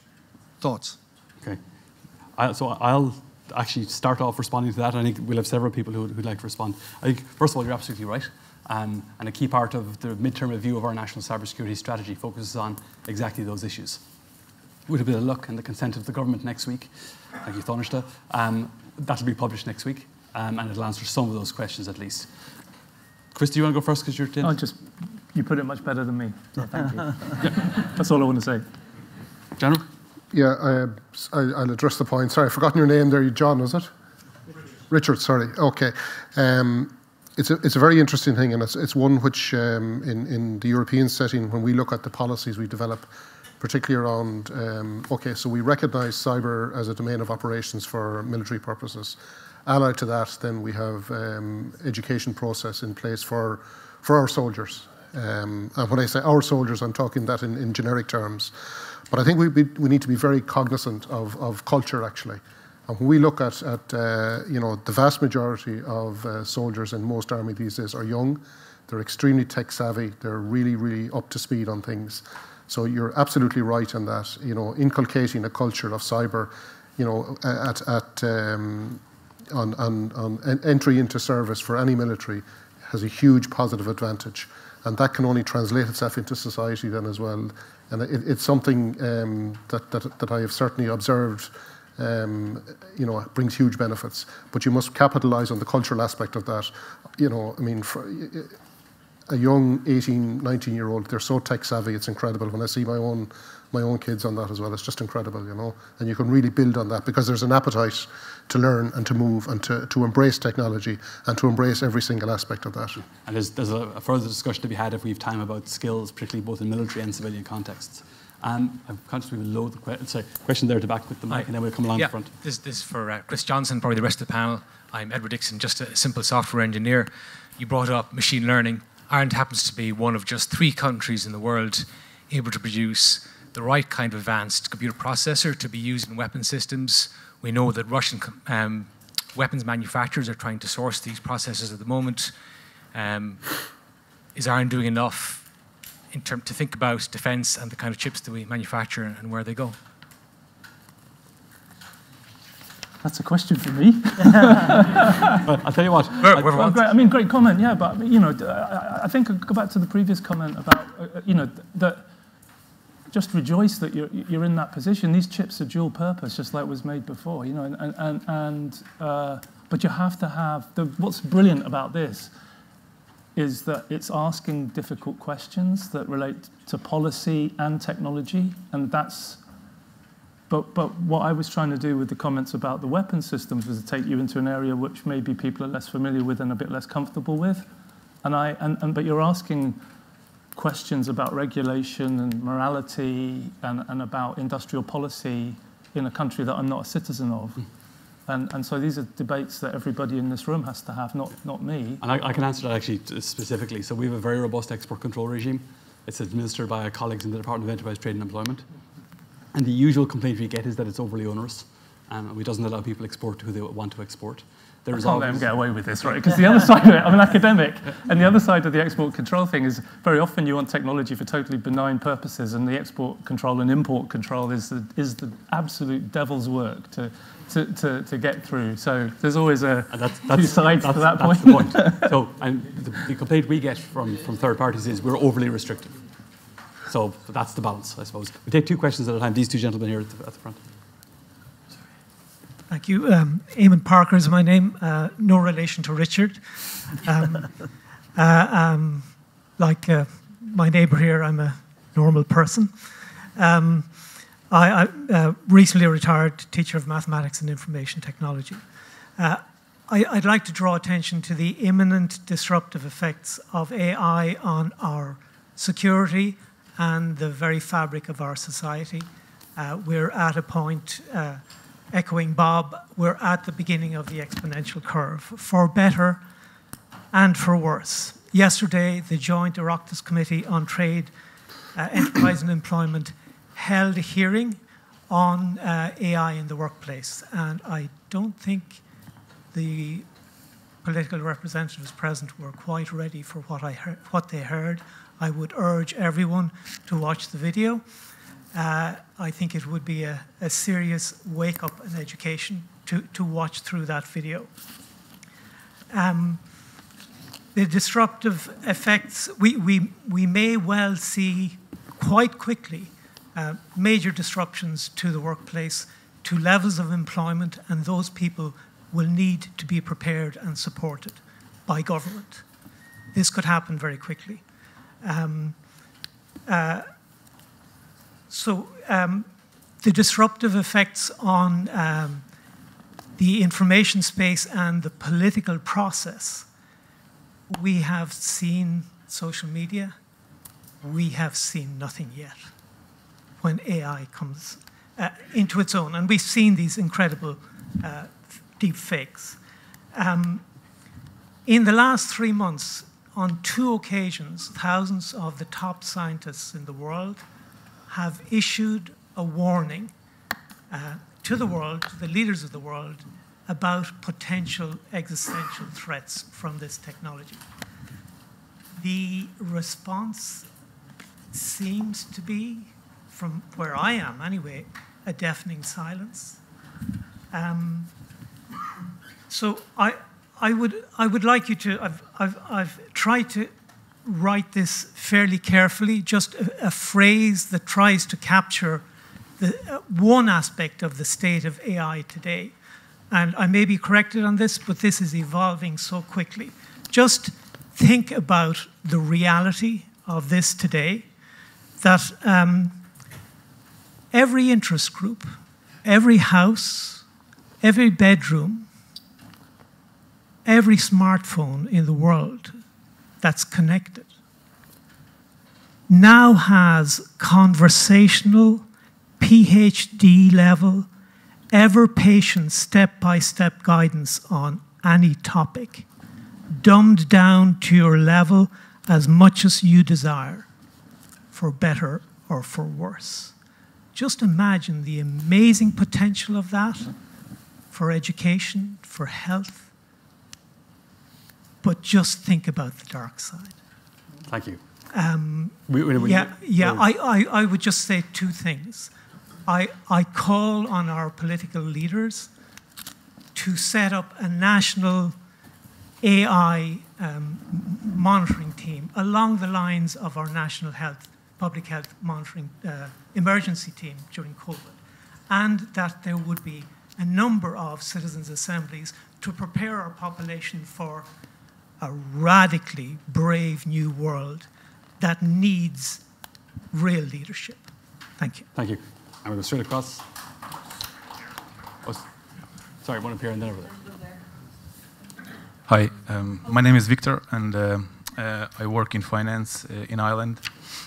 But decades ago, I am originally from Ukraine, and after the full invasion, I was in Ukraine 6 times. I was on the front line, and I've seen the devastation, like with my own eyes. You know, I was in Bakhmut and Avdiivka and everything, and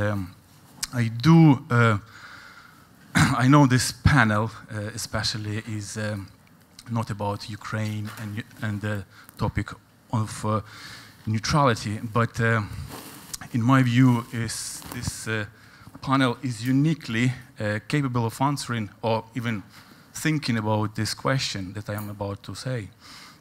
With everything that is going on recently in AI, and assuming, well, hoping it's not going to be as dark side as the previous questioner, put it down. And what would the AI answer be to Irish neutrality and peace talks?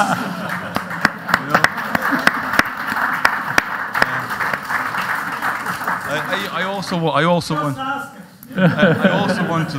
I mean, and I hope it's not going to be. I hope it's not going to be 42. You know, but I also want to point out that before a Large Hadron Collider was put in place, I mean, how many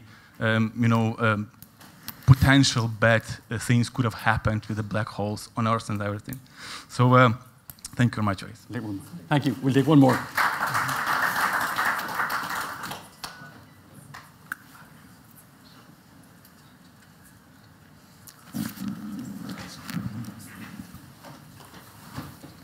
Hi, my name's Kevin. Earlier there today, a speaker said, and I'm paraphrasing, that data centers in Ireland make it a bigger cyber attack target due to the vast number of them here. There's a massive drain on our energy supply as well, which is also a threat in its own. I'm just kind of wondering, if we can't defend them, why are we building them? Why do we need to join or exit our neutrality? If we can't defend them. And then also for Richard Parker of Dell, sorry, how important is having data centers based here for multinationals, and how many data centers does Dell have or use in Ireland? I think there's about 4,000 or over in Ireland. Yeah, I think we don't have a big geo as far as like a Amazon type data center located here.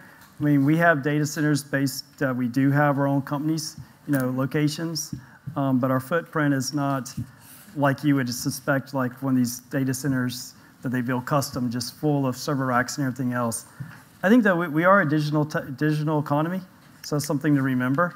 And I think you got to look at I know the concern is the power drain and the effects that's going to have on our energy grid, but those problems are usually solved with technology.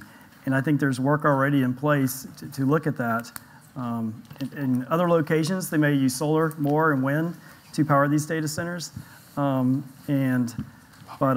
yes, this is a valid concern, and it's something that we got to look at being a country that is digital based and have a huge footprint with the digital economy where we're going.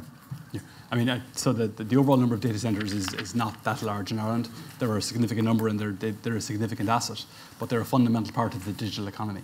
You don't do internet without cloud anymore, and it's something that's going to become more and more of a thing. Richard, do you want to come in on the cloud issue before we go to AI specifically? Yeah, I mean, the countries throughout Europe, with a small e, are concerned not just about all the issues that you've described, but this concept of what's called virtualization, which is that by definition, the way that cloud service providers work is they don't pay attention to the content that's actually on the data center. And from a customer's point of view, you don't actually know where your data is, to the point where some fairly sensitive UK government data was stored in Ireland through the Brexit process. And so the risk or liability for Ireland as a society is that if your data centers are compromised in any way, it's not just Irish data, it could be data of all of your partner countries throughout Europe, including data about their citizens that's compromised as well. And technically, it's a really difficult problem, and I'm not sure that anybody really knows how to solve it. There is a new proposal from the European Commission that came out last month on certification of cloud service providers for cybersecurity, and I would really recommend that the Irish government and others within cybersecurity in this country get involved in that process to address some of the concerns that you've had. Because to be honest, you should rejoice that you've got these. You know, there's people out there whose jobs and families and mortgages are paid by them. So, you know, don't put them into unemployment. And we're fully involved in the EUCS process. Yeah. Colleagues here. It's a really good, really positive thing. And we set up a new certification team to deal with exactly that, dealing with data centers here. So there was questions on AI. If anybody wants to answer some of those, and we have time for 2 more questions after that. Katrina? Yeah, great. Yeah, I just want to I'll speak first to that question and then the AI piece, if that's okay. Just from my perspective, based on the kind of the state activity, the reality is, no matter what the critical infrastructure, whether it's the data centres or elsewhere, there's a large volume of state activity during peacetime that's occurring. So when we use the word attack in that sense, you know, it can be anything from intrusion to espionage to signalling, all sorts of activity going on. But the reality is, what we then have to do is enhance our resilience, all the good work that you've been hearing described here on this panel, to underpin a prosperous society. And fundamentally, we have to get on with business. So that's just to that point. On the AI piece, I think there's a lot of value. I can see exactly where you're coming from with your intervention. It's why I described this methodology that's developing vis-a-vis emerging and disruptive technologies broadly understood. And from there, with the security and defence lens, don't forget, and from there, then delving into AI and the security and defence aspects. And this proposal or suggestion you made in terms of what could be done here, in the United States, for example, they set up an AI commission. So there are all sorts of kind of good examples out there of what could be done. But I do agree that we certainly need to do more now for the next few years ahead. And if you don't mind, Richard, just very quickly, I do want to, if you don't mind, I want to argue that actually I do think we should have robust controls when it comes to dual-use technologies. I understand the argumentation, but I think up-to-date legislation, up-to-date regulation, and that regulatory environment will actually help everybody, because then at least everybody can get on with their business in a safe manner. And that's not it's speaking to the export control regime, but it's also speaking to strategic investment screening regimes. We need to know who's buying what in the country, who owns the capability, who's doing it through legitimate or illegitimate means. And we speak a lot about capability, but it's also the people, the talent, acquisition of talent, dual use capability, but also IP. So I'm going to argue for robust regimes in that regard. I don't think there's any suggestion we'd ever weaken our export control regime. So I'll actually double up on that, actually, given the security risk of information systems, radio systems, whatever, in a non-permissive environment, whether it's Africa, whether it's other countries, you need security. And sometimes you cannot rely on your laptop or something like that. You actually have to go back to radios, and particularly in that type of communication, you need your export controls depending on where you are. And there's also a question, obviously, in due course about export controls of AI and export controls of cybersecurity systems. We've time for 2 more questions really quickly. Senator Crockwell, there's one more over here. Thank you very much, Richard.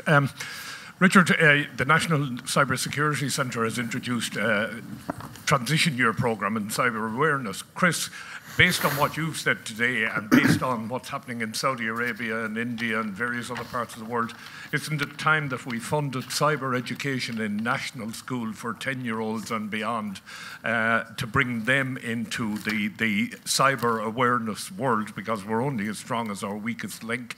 And the second part of my question is, a lot of talk leading up to this forum about a desire by government to enter NATO, etc., etc.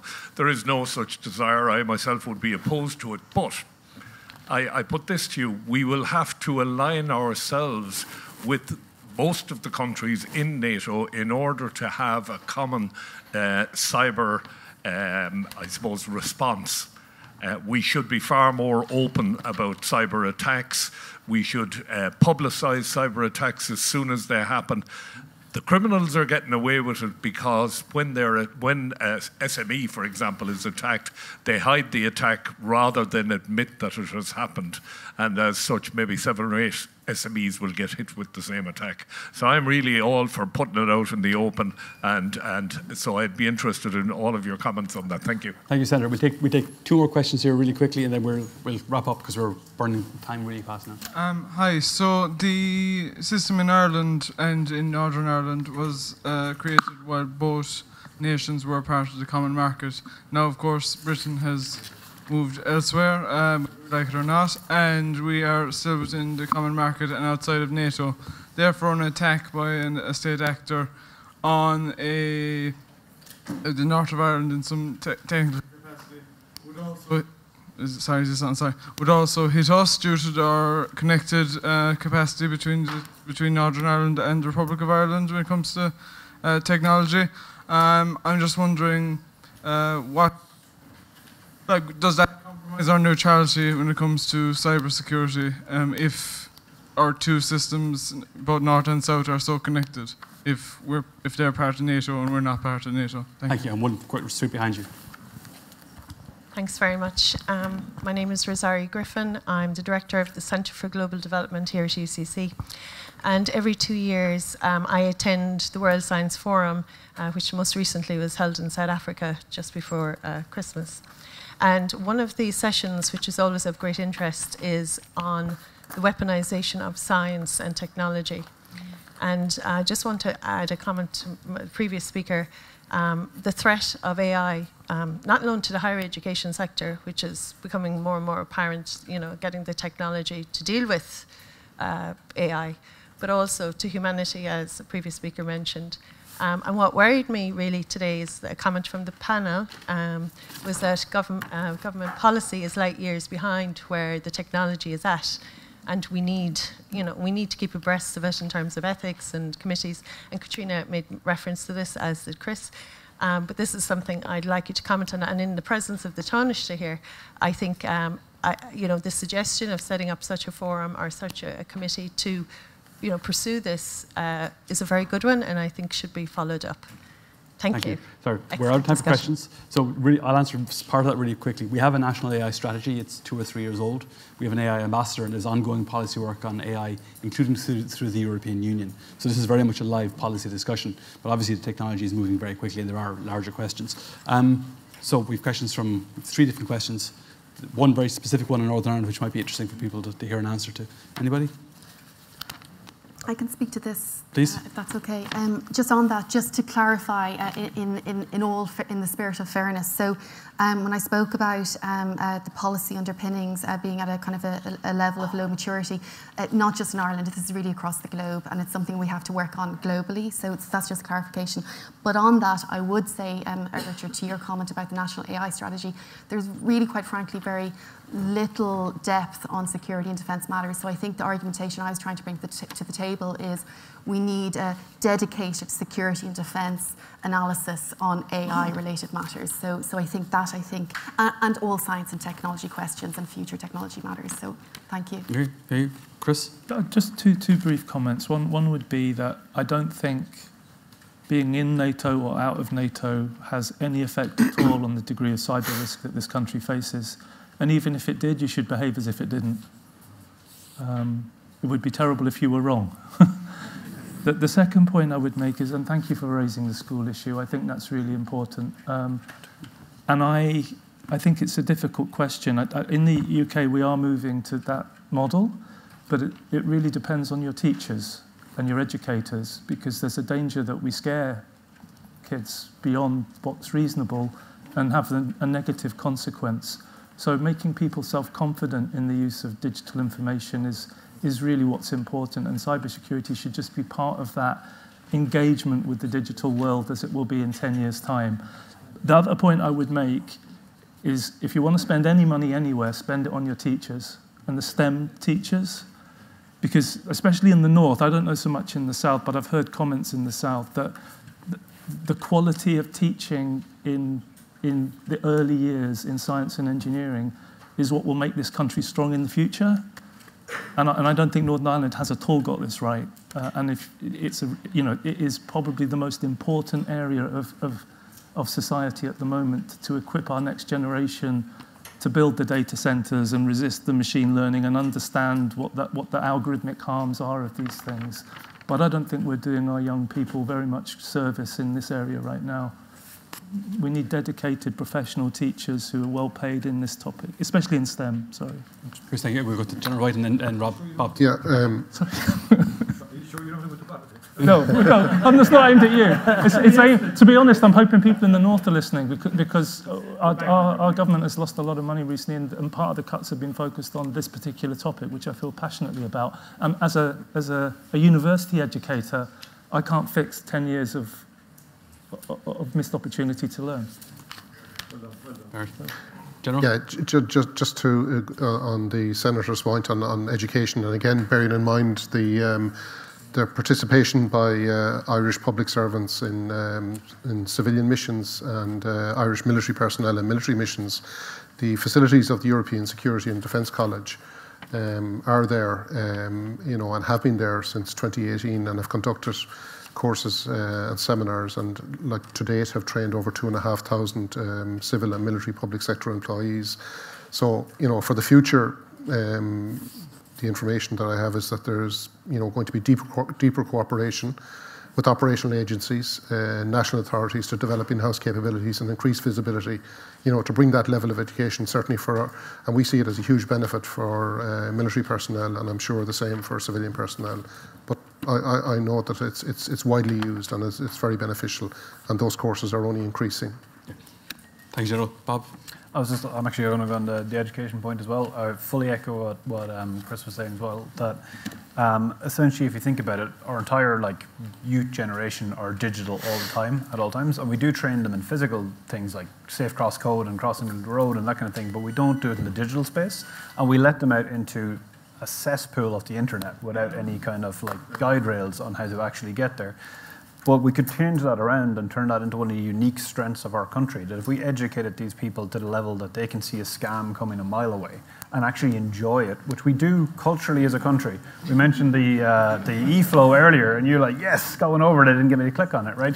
We love getting one over scammers and things like that. So take that culture and actually adopt it with the education factor to the fact that every Irish person is proud to be able to be the frontline defence for cyber attacks.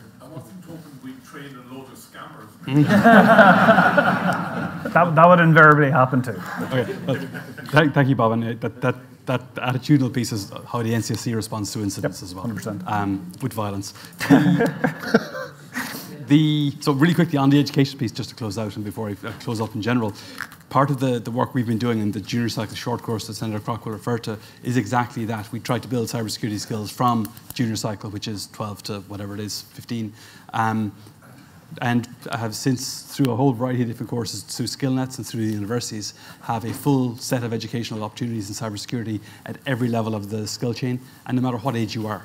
So you can come into cybersecurity very late in your career through a SkillNets course, a HDIP, a diploma, whatever it might be, because we're trying to get as many people from the full spectrum and stack into STEM industries, even if they're late in their career, like someone like me. So everybody, thank you very much to our panelists.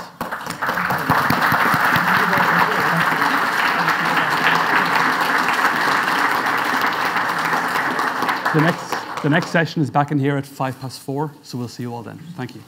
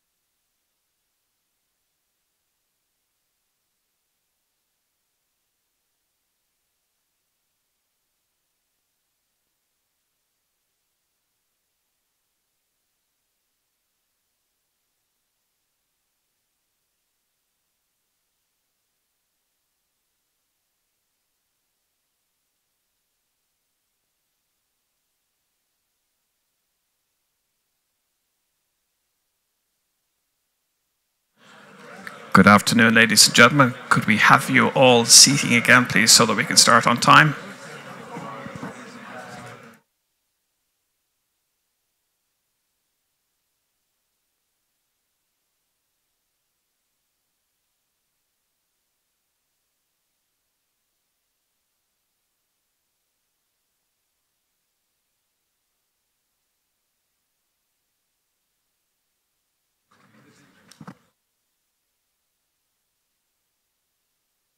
We're good to go. So thank you for those of who are still here with us this evening. So we're in the graveyard shift, so we'll do our best to get through this topic. It is, as most of you know in the room, a subject area that's at the forefront of our minds here in Ireland, but also across Europe. So what we're focusing on primarily is maritime security and critical infrastructure. We have 4 experts with us today, as you can see. We have Brendan Flynn of the School of Political Science and Sociology at the University of Galway. We have Laura Bryan, incoming CEO of the Maritime Area Regulatory Authority, otherwise known as MARA. Our third speaker is Robert McCabe. Robert is an Associate Professor and Director of the Maritime Security Programme at the Institute for Peace and Security at Coventry University.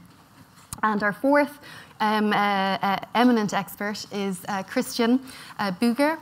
Christian is Professor of International Relations at the University of Copenhagen and a Director of the Safe Seas Network on Maritime Security. So the idea, as you'll see in the agenda and the programme abstract, is that we will focus on maritime security in Ireland's territorial waters and the wider exclusive economic zone. So when you hear us talk about the EEZ, that's what we're referencing.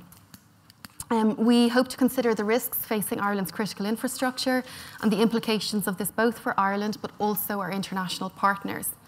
The Tánaiste earlier this morning mentioned the extensive size of the EEZ. The country is also home to fibre optic cables that carry close to 97% of global communications, as well as energy infrastructure for the entire island. Ireland also has ambitious offshore renewable energy plans. And with that, I'm going to turn to our panelists and take it from there. So I'm going to begin in terms of framing the conversation. We're going to speak first to the nature of the threat landscape and the role of the state. So in this regard, Christian, I'm going to turn to you first. In light of the specific threat landscape that we see at the moment, what is generally a state's role or the state's role in protecting critical infrastructure?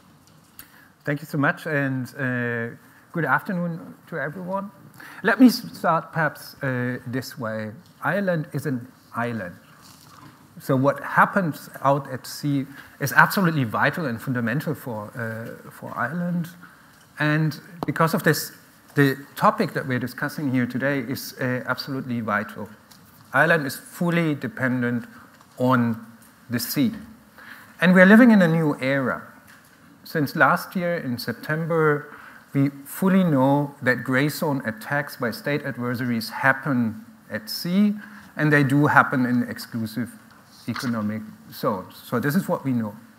The other thing that we know is that our dependency on the sea is radically increasing because of the green transition.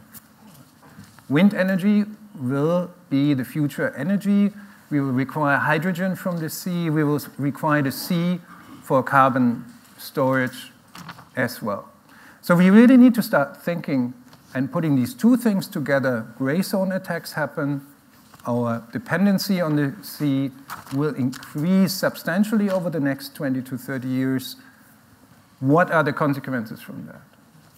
One of the consequences is we need to upscale our game on how we are protecting these infrastructures. So that broadly on the threat landscape. Thank you, Christian. Brendan, from your perspective, how do you view the threat landscape with kind of an Irish perspective? Yeah, looking at it from an Irish perspective, because Christian sort of set the scene, I think it's turned a corner in the last, actually in the last few weeks. It's actually changed dramatically because the chair, Dmitry Medvedev, the chair of the Russian National Security Council just 2 weeks ago indicated that he thought it was quite acceptable that Russia could attack, and he specifically said this, subsea infrastructure cables. He didn't mention Ireland, but he mentioned Western countries. And that, to me, if we were holding this meeting a year ago or 2 years ago, particularly 2 years ago, the Ukraine war has fundamentally changed the threat profile, because we have a serious global power, a state actor like the Russian Federation, which, if it is crazy enough to do the invasion of Ukraine, you have to make a calculation that it's crazy enough to do other things in the maritime space. So there's a concept in international relations called horizontal escalation, which is that there's a conflict here and it's not going well for me, so I'll shake things up over here. And I would be very afraid, as the Ukrainians struggle in their counteroffensive. Where we're going in the summer, I don't know, but it is possible that the Russian Federation could seek to exploit a horizontal escalation. And it is further possible that that could come into our waters. So that's a realistic possibility. I did not say probability, I said it's a possibility. And the fact that it is a mere possibility is a fundamental order of magnitude in the nature of the threat. Thank you, Brendan. Robert, would you like to give some of your thoughts on where we find ourselves today? Thanks very much, Katrina. And so I think we have a long history in the state of actually really not taking the maritime domain very seriously. So we often call this in circles sea blindness. And this is despite the fact that Ireland is an island nation with a maritime territory, some 8 to 10 times its landmass. So what we do have is a very capable and highly trained naval service, but actually that lack the capacity to operate across the full spectrum of the maritime space. So by that I mean in the air, on the surface, and below the surface. And as we move further offshore with our infrastructure, and a lot of the infrastructure is also under the sea, we need to really think seriously about how do we build this capacity moving forward. And there's a few different options there. So apart from just procurement of large vessels, we have to look at technology as well. And of course, technology can't replace well-trained human beings, but it can act as a force multiplier in making the capacity of the naval service that bit more effective. The other thing I just flag at this point as well is the importance of the private sector in all this. So the vast majority of this type of infrastructure is privately owned. And at the moment, a lot of the cooperation between the services of the state and the private sector is primarily carried out on an ad hoc basis. So there needs to be some sort of contact point, perhaps a single agency, where these different voices involved, as we move further offshore and it becomes more critically important, can meet and exchange information. Thanks so much, Robert. I think that's a great segue actually to my question for Laura. With respect to what role do the public and the private sectors play in this space when we're talking about the protection of offshore critical infrastructure. And I think while you're doing that, Laura, if you don't mind, I think it would be helpful for us all as a group, because you're the incoming CEO of MARA, just to hear a little bit more about like the nature of MARA, like what its purpose is, if you don't mind. So thank you. Yes, no, thank you, Katrina. So MARA is a new regulatory agency that's been established on foot of the recent Marine Area Planning Act. And its primary role, very simply, is sort of to facilitate competing demands for space on the seabed. And we will be carrying out that role on foot of sort of supporting much broader government policy, whether that's around increased use of renewables, supporting access to sort of data infrastructure across the island. So what MARA will be doing will be working in the area of sort of consenting mainly private infrastructure to have access to particular areas of the seabed that will allow them to put infrastructure in the ground. So this will cover areas such as wind turbines. So recently announced sort of 4 new projects, mainly on the Irish Sea. Similar projects in the future will go through a MARA consenting process. Also things like transmission infrastructure, so electricity transmission infrastructure. You know, a good example would be, say, for example, the Celtic interconnector that's going to be running from Cork to northern France. And when it comes to this, these are sort of long-lived infrastructure assets. They're going to be around and delivering value for 20 or 30 years. There's a lot of money involved with these investors. So if you take, for example, the Celtic interconnector, the total value of that is about 1.5 billion euros. The Irish end is financing some of it. The French end is financing some of it. There's been grant money also provided from the EU. But we have to think about is what we all need to be looking at is a stable investment environment. So obviously MARA will be doing its bit in terms of a stable regulatory environment for the consenting process.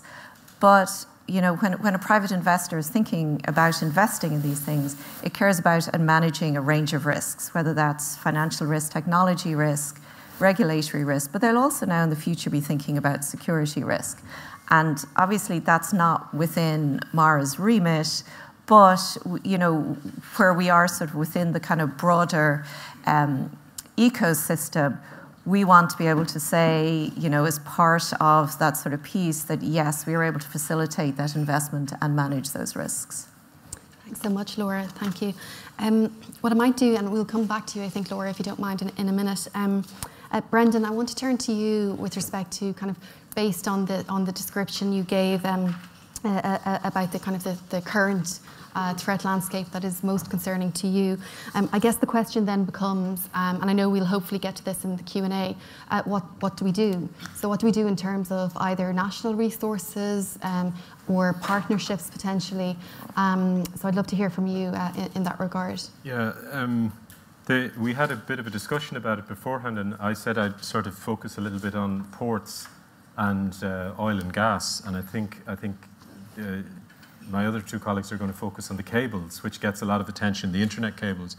But what I notice about the maritime gas infrastructure, just to be specific about the gas infrastructure, because it is mainly maritime, most of our energy and fuel either comes in through the sea or it's actually harvested at sea. So it's marine dependent, right? We actually have excellent emergency planning infrastructure in place in the terms of there is a plan, there is a responsibility. What I think Ireland, and Ireland's not unique in this, maybe deficient in after the current situation with the threat that's emerging out of the spillover of the Ukraine conflict, is the ability to project a presence at sea which deters. And the key phrase there is the ability to have a presence at sea. And what that translates into is not boots on the ground, but boots on deck. And that translates into a Navy or Coast Guard. And I know, I'm conscious there's a lot of people from the Navy here, and they're probably tired of hearing this. Our Navy is simply far too small. They actually have the ships. There's a problem with recruitment. Now, that's not just unique to the Irish Navy. So I would identify building up our naval service to actually match the ships we have. But you mentioned the word partnerships, and I would identify partnerships as crucial here. So these are EU partnerships, or they're EU and NATO partnerships. There's a very important joint task force which brings the EU and NATO together on issues of critical maritime resilience, and that is an absolutely critical working group. The jargon doesn't sound very attractive. The Joint Task Force word sounds military. It's actually a bunch of senior civil servants and emergency planners who are sitting together in Brussels, collaborating and working with industry and with coast guards and navies and with energy stakeholders. And that's absolutely essential. And Ireland's in that, and that's a great thing. But we might want to consider other partnerships, and I can maybe talk about that later or at another juncture. But partnership is absolutely crucial. So whatever our neutrality position is going to be, and the Tánaiste laid that out, and lots of speakers laid that out, I would just stress we need to be flexible so that we can participate in partnerships that involve our EU friends and neighbours, and many of them are also NATO members. So we need to be able to collaborate with EU and NATO, which other neutral countries like Austria and Malta have extensive collaboration with NATO. Extensive collaboration with NATO, and it's unproblematic, and it doesn't seem to cause some kind of concern that their neutrality is disappearing or anything like that. So partnership and our Navy would be the two things I would focus on. Thanks so much, Brendan. I think, Christian, I think it would make sense to really move across to you to hear what are some of the good practices that you've been seeing, or some of the measures being taken vis-a-vis the use of resources in an effective manner, or the types of partnerships that you think are effective. Absolutely. Absolutely. In addition to what Brendan was just saying, we also need eyes in the sky, right? Yeah. So that is basically drones and satellites. And it's wonderful to see how bad we are in finding out what happened in the Nord Stream attack. It tells us how limited maritime surveillance actually is. And here we're talking about the Baltic Sea, and everyone thought the Baltic is the most surveilled maritime space on the planet. But still, we're struggling to find out what actually happened. So upscaling maritime surveillance, and that quite obviously requires close collaboration with the infrastructure industry, using their sensors, using their surveillance measures that they are already in place. It does not necessarily require military assets. It requires a military deterrent in the background, because after all, when we're talking about state adversaries, we are looking towards Russia, so it will not go without a heavy military deterrent, however that is being organized. We need to also have a conversation about who is going to pay for this, and that for me mainly means to have agreements with the industry in terms of what kind of best practices and what kind of security measures they are actually going to implement. So it doesn't fall all on the taxpayer, nor should it all fall on the consumer of energy, of the internet, and so on. But some of it should also fall on the shareholders. But obviously, this is not something that the industry likes to hear. But critical maritime infrastructure protection might also mean less profits. At the same time, we have to be cautious about not putting the maritime industry at disadvantage over the terrestrial industries.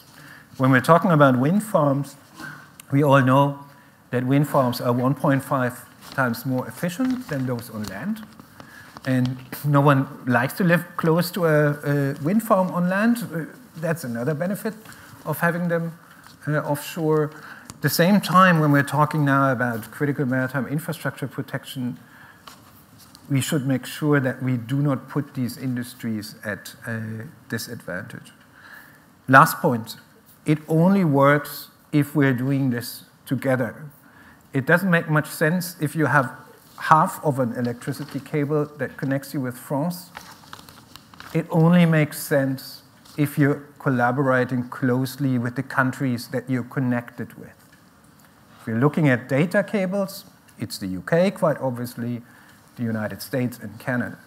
If we're looking towards energy, it is France, it is Spain, it will be Portugal in the future, and so on. So close collaboration with these countries, and that can be in smaller settings, that can be within a European Union setting, or within all of the other agreements that we actually already have in place. Some of these are actually environmental agreements. But let's not forget, an attack on a major infrastructure at sea often will also mean maritime pollution. So there's no reason why we can't use the maritime arrangements that we have, for instance, in the North Sea, the Bonn Agreement, for that purpose, for making coast guards working together, for having information sharing agreements across countries that are connected by infrastructures. Sure, of course, just a very brief point on that, just kind of zooming it back to the national level. I think at the moment we do have multiple agencies, both state and non-state, involved in this sphere. So there's a lack of a common platform where all these different voices can kind of come together and discuss issues such as subsea cable protection. So I think that's closer to home. Maybe that's a starting point, is to create some sort of single agency or an information fusion center, or basically a focal point where the concerns of industry and government and other actors involved can come together. Because again, given the lack of attention to this arena historically, these platforms don't really exist, and that's maybe one starting point there to get a better understanding of the full picture. Thanks, Robert. And actually, Laura, I'm going to jump to you in a second. But Robert, are there any examples of that type of mechanism or agency in other jurisdictions? Yeah, I mean, in other maritime security contexts, you have what you call information fusion centres, for example, where pertinent information is received, it's analysed at the centre, and then it's given out to the various actors that it's relevant to. So that's one potential example. Another example, or another potential possibility, would be to expand the remit of existing state agencies that are within the Department of Defence that's focused specifically on maritime security and involve all the actors there. So these arrangements exist in other places in different contexts, basically. Great, thank you. I think, Laura, it would be really helpful for us, given the plans for new offshore renewable energy infrastructure. Have you any sense of how we should go about then the protection of this new infrastructure in future? Could you speak to that? Yes, certainly. So, I mean, I think there's probably sort of, again, you know, there's two bits. When we talk about offshore renewables, you know, obviously there's the wind turbines, so they're very visible. They will be sort of, you know, visible above the sea level. And then at the same time, matching that, there's going to have to be transmission cables undersea that will take the electricity that's generated from the turbines and bring it to land.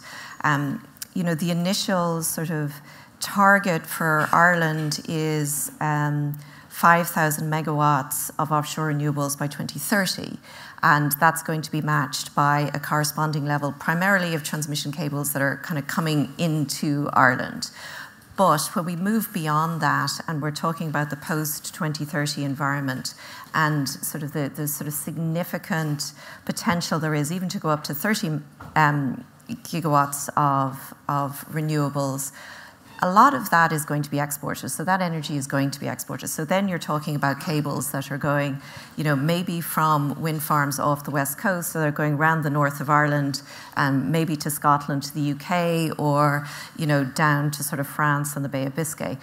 So, I think sort of maybe we're going back to sort of the piece that the sort of Robert talked about there, which was, there's no point in us only doing our bit, because if something happens to some of those cables, we impact the people that we're going to be exporting to. They're going to be upset if something happens on the Irish end. At the same time, if you look at the Celtic interconnector, we would expect to be exporting to France, but we're also importing from France, depending on sort of which resources are available. So our security of supply, you know, within the country is again dependent on the French doing their piece on their end, because we can be just as impacted by something happening there. So I think it's again, to pick up on what Robert said, it's not something that we, as an isolated country, can do in its entirety. We do have to be involved with cooperating with the countries to which we are going to become interconnected. And again, you know, my message is always sort of, the future is going to be quite different from the past. In the past, we really haven't exploited our maritime environment. You know, we now recognize that that's a high value resource that we have, and, you know, we want to use it to, you know, achieve energy independence, meet our climate action goals, you know, protect sort of biodiversity. But that means that we are more and more going to be interacting with our nearest neighbours. You know, we're only interconnected today to the UK. There's 2 transmission lines, one that goes sort of from, you know, north of Dublin over to Wales, and one that goes from Northern Ireland to Scotland. That's all we have with physical infrastructure. On the electricity side today, we have a gas pipeline that goes from Scotland to Ireland, and we also have, you know, sort of gas coming in from Cork, you know, on a pipeline into Mayo. The future, we'll have an awful lot more, and I think you know, we can't do it ourselves. It's going to need to be, at a minimum, on a bilateral basis, but also we are sort of working within the European context as well, certainly when it comes to energy security. So I think from a European perspective, you know, the sort of Europe-wide energy security is going to require that level of cooperation. Thanks so much, Laura. And I think, again, a perfect segue vis-a-vis your mention of Europe.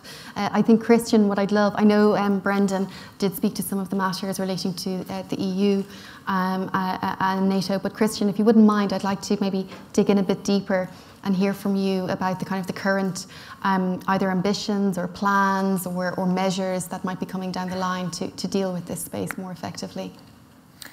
Well, to start with, we have quite a setup of fancy European Union institutions and agencies which do not come cheap, right? So we should use them well, including for critical maritime infrastructure protection. And quite obviously, that includes the European Maritime Safety Agency based in Lisbon.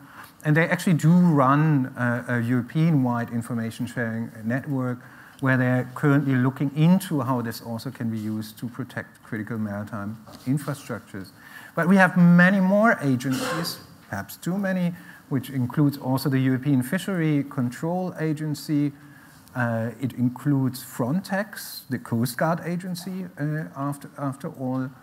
It includes ENISA, the cybersecurity agency, and so on. So I think part of the future lies in organizing Europe more efficiently, and I think the common information sharing environment, which is supposed to integrate all the European data sources, is a super important step into that direction.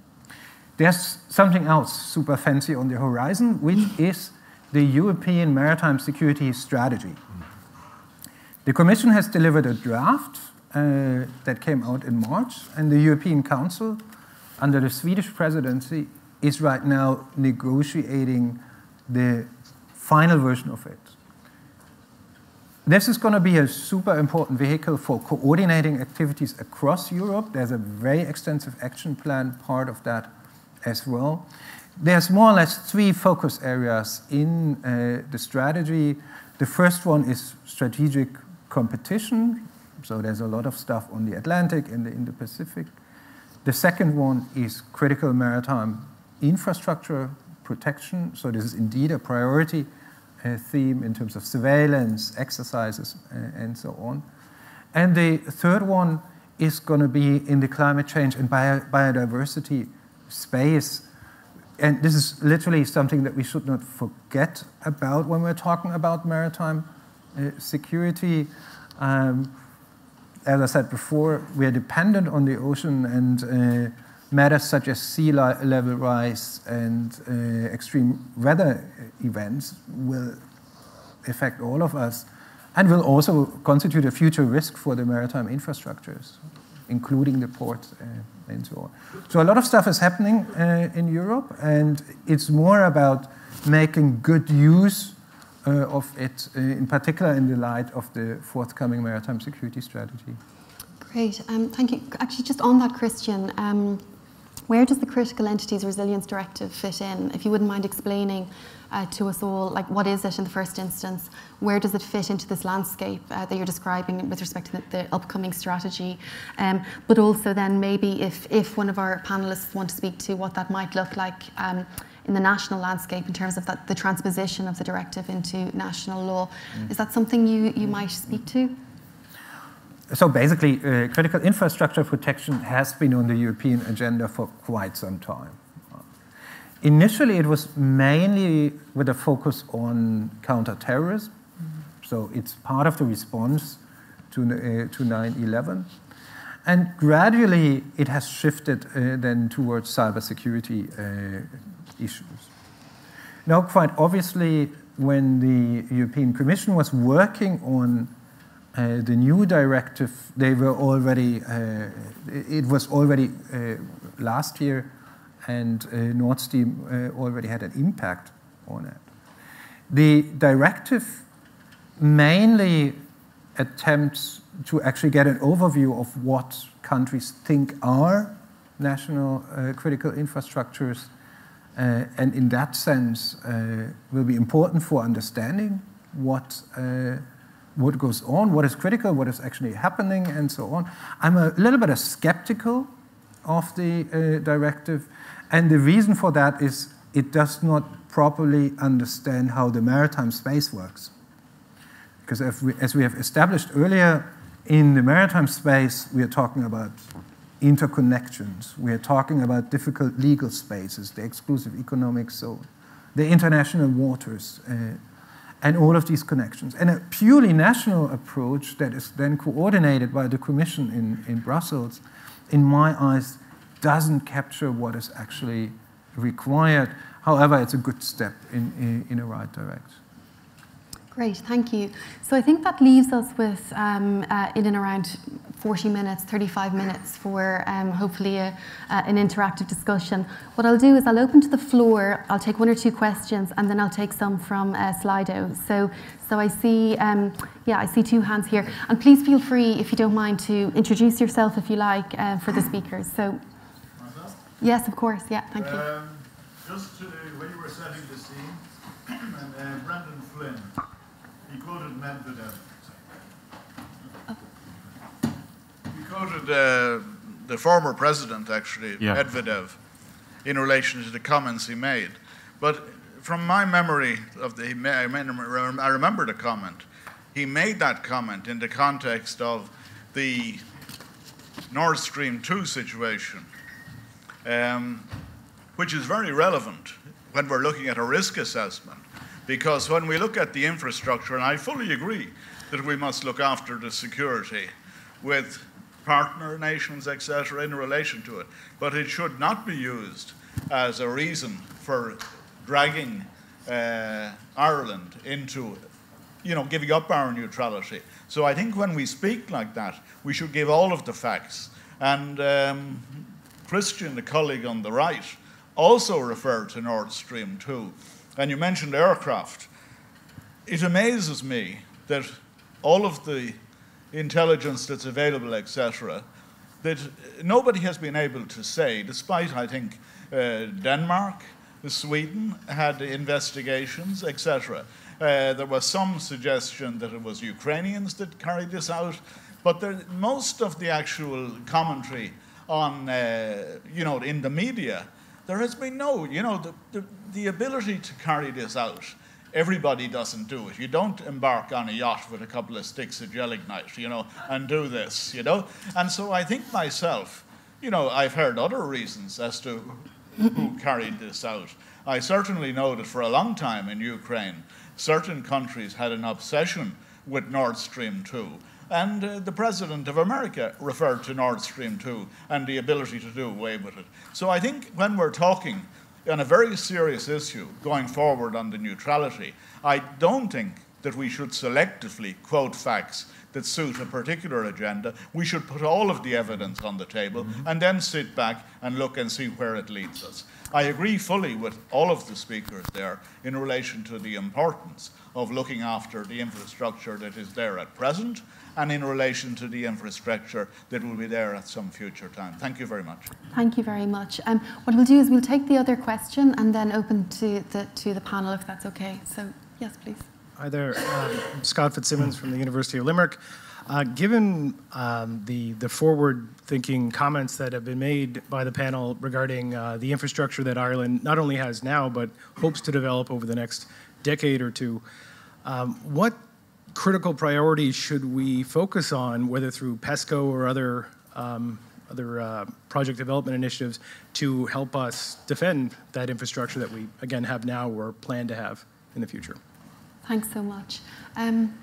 Brendan, do you want to speak to the PESCO question? Yeah, I can come back to this one, but the PESCO one is germane. There is actually, PESCO's on its 5th iteration of projects. So PESCO is a little bit like some people were talking earlier. It's a sort of a club where countries pool together as they want to. So not every European country is in every PESCO project. And it's down to kind of coalitions of the willing who are interested and able. And countries get to pick and choose what suits them. So it's perfect for Ireland that doesn't want to get involved in certain things and does want to get involved in other things. There is a new PESCO project which is led by the Italians, and it has Sweden involved and has France involved and Germany involved, and it's called CMIP, which is, MCIP, which is Maritime Critical Infrastructure Protection. And that will be developing a suite of technologies, but also practices. Sometimes people forget that PESCO is not actually developing necessarily technology or kit. It's actually developing capabilities in terms of understanding and learning and doctrine and tactics and techniques. Just to briefly go back, because my other colleagues may want to come in, if you don't like the Medvedev quote, which of course is interesting because it comes a whole year after the Nord Stream attack, so it's interesting, why would he come up with a justification based on the Nord Stream attack right now? I think it's not coincidental that it's linked to what's going on the ground in Ukraine, that they're losing the war. If you don't like that, there's a pattern of activity which is threatening and menacing. There's a pattern of activity that is threatening and menacing, and most fair-minded and reasonable people would have seen that. The Norwegians, 2 weeks before the Nord Stream attack, had an event where many of their oil platforms were buzzed repeatedly by drones. And when they investigated this, they quickly discovered that this couldn't really be what happened in Dublin Airport, where you had some amateur person, I think, who was involved in some kind of hobbyist thing, or they were messing around with drones, more a nuisance thing rather than a subversive thing. This was something a little bit more serious. So that's one example. Then we have the example of our own coast of Russian auxiliary ships engaged in activity that is not readily explainable. And so there's a whole pattern of activities which you'd put together. So I wouldn't select the Nord Stream event as why I would have a fear about the Russian Federation. It's the small matter of the fact that they've initiated the largest land invasion of another country since 1945. And it's the small matter that they're openly threatening the use of tactical nuclear weapons on a repeated basis. Those two small things make me concerned that we're dealing with a hostile, dangerous, unpredictable actor that could take some of that unpredictability into our waters. That is not an unreasonable set of assumptions to go off. It doesn't mean you exaggerate in terms of your response, but it changes our risk profile as a country. Excellent. What I'll do is, there's some really good questions on the Slido, so thank you for that, Brendan, and for addressing both questions. I think what I'll first do, and Robert, I'll address this question to you if you don't mind first. Here, James asks, Ireland lacks a national security agency, strategy and council.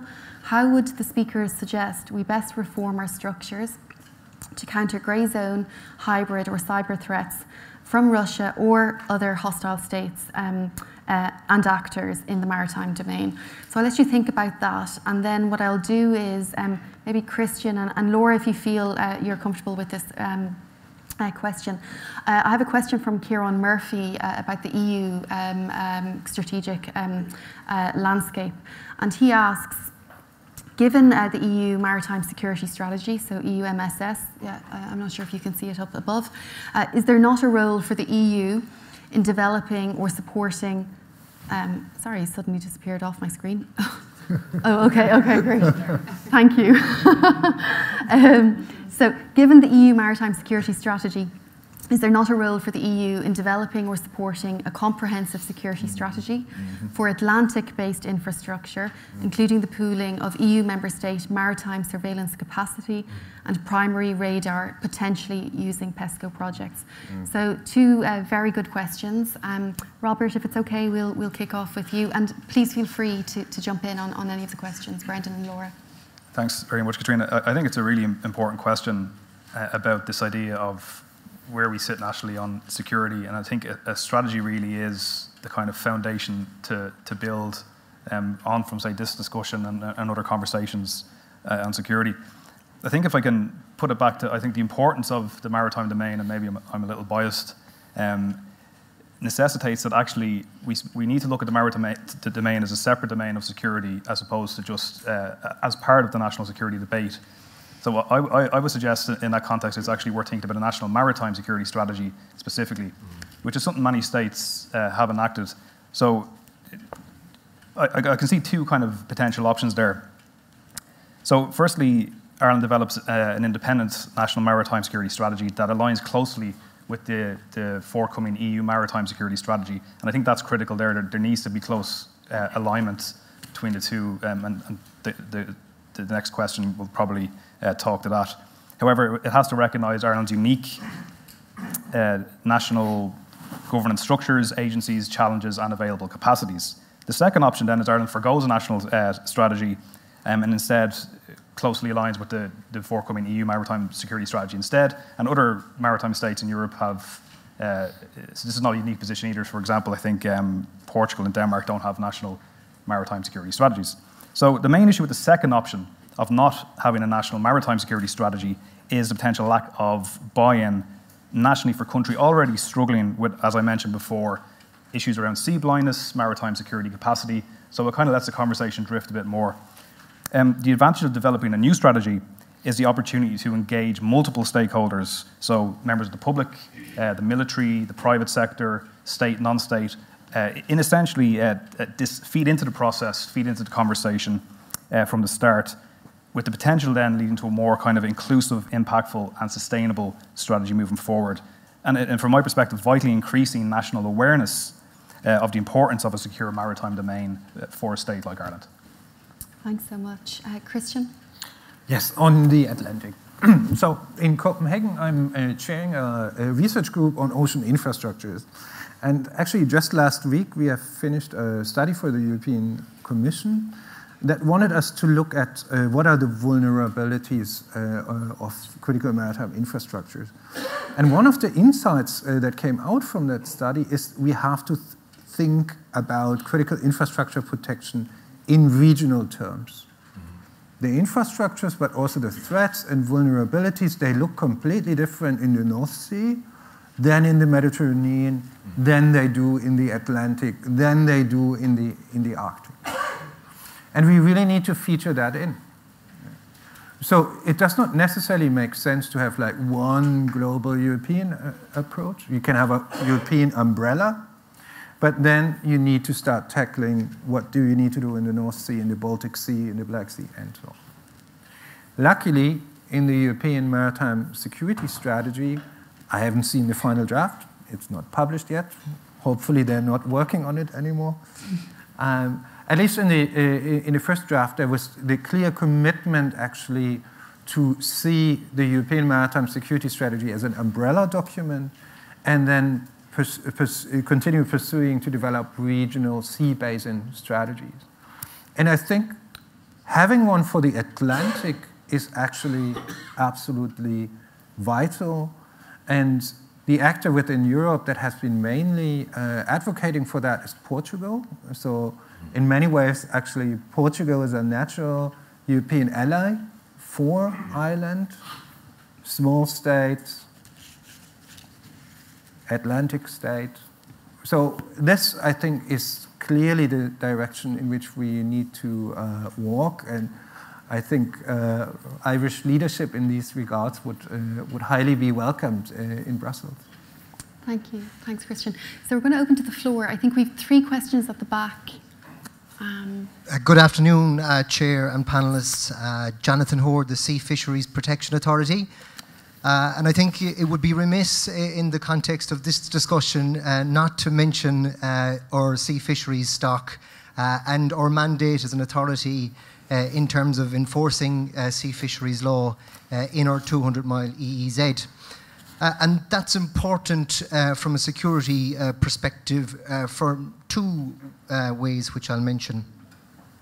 The first of which is in terms of how we actually undertake that work, and that's done through our service level agreement with the Defence Forces and our Navy, who carry out at sea patrols on our behalf. And it's already been touched upon in terms of resources there and so on and so forth, and I don't intend to dwell on that point. But what we're talking about here are emerging threats and competing demands and how that impacts on fulfilling our mandate in terms of protecting sea fishery stocks and protecting that 200-mile zone. The second way we undertake that work is through our cooperation with the European Fisheries Control Agency, and I think Christian has already mentioned that entity. And in the broader context of the discussion that we've had today, I think EFCA is a very useful case study in terms of European-wide cooperation and this type of work. EFCA undertake patrols in community waters in our 200-mile EEZ, and we participate in joint deployments and cooperate with those patrols. And as recently as the past 48 hours, we had a very successful detention which was brought into Castledownbere just 24 hours ago. So that's a very, very useful case study in terms of how European-wide cooperation can provide solutions from a security perspective and from an enforcement perspective. Thank the panel for their time. I think it was just important to put it on the record of the forum and to appraise the forum of the importance of our remit in that regard and the asset that is our fishery stocks and how they need to be protected also. Thank you. Okay. Excuse me. My name is Thomas Gould. I'm the Sinn Féin TD for Cork North Central, but I also sit on the Housing, Heritage and Planning Committee in the Dáil. I suppose one of the first points I wanted to make, I think it was the first speaker raised it, was in relation to the North Stream. We're talking about protecting the Irish waters. We couldn't protect the North Stream, which is surrounded by European countries, which probably has one of the most highest surveillance seas in the world. And we still don't have an answer who done it. And we're here trying to talk about protecting the Irish Sea.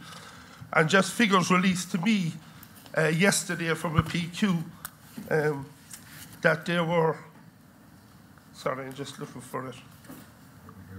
There were 39 days since the start of the year where Irish vessels couldn't go out because they had staffing issues. We have one vessel now trying to patrol the waters. We're talking about security here. And I know Laura's in Mara now. Like, we have no, like, I don't know, do people understand? Our naval service is so badly staffed at the moment that we have no capacity to do most of the stuff that's being spoke about here. So I think the number one objective should be for major investment in the defence forces and in particular the naval service. The previous speaker there talked about patrolling our waters and ensuring our fish stocks, and like, we don't know what's been taken over waters, what's coming in. We had a crazy scenario last year where we had West Cork fishermen and Kerry fishermen having to go to face down the Russian Navy. I swear to God, like, it's unbelievable stuff. And we're talking about our security here and developing strategies. We can't get a boat out, we can't get a ship out in our waters. So I think the priority here should be major investment in our defence forces, particularly the Navy. And also, I don't even think this forum should be on today. I think we should be holding a citizens' assembly on Irish neutrality, and all these questions should come up. Citizens' assemblies have done a fabulous job of letting the Irish people's voice go out there, and then we should have a referendum on our neutrality. I'm listening here, and I've come into this section, and the word neutrality, the Irish people want it.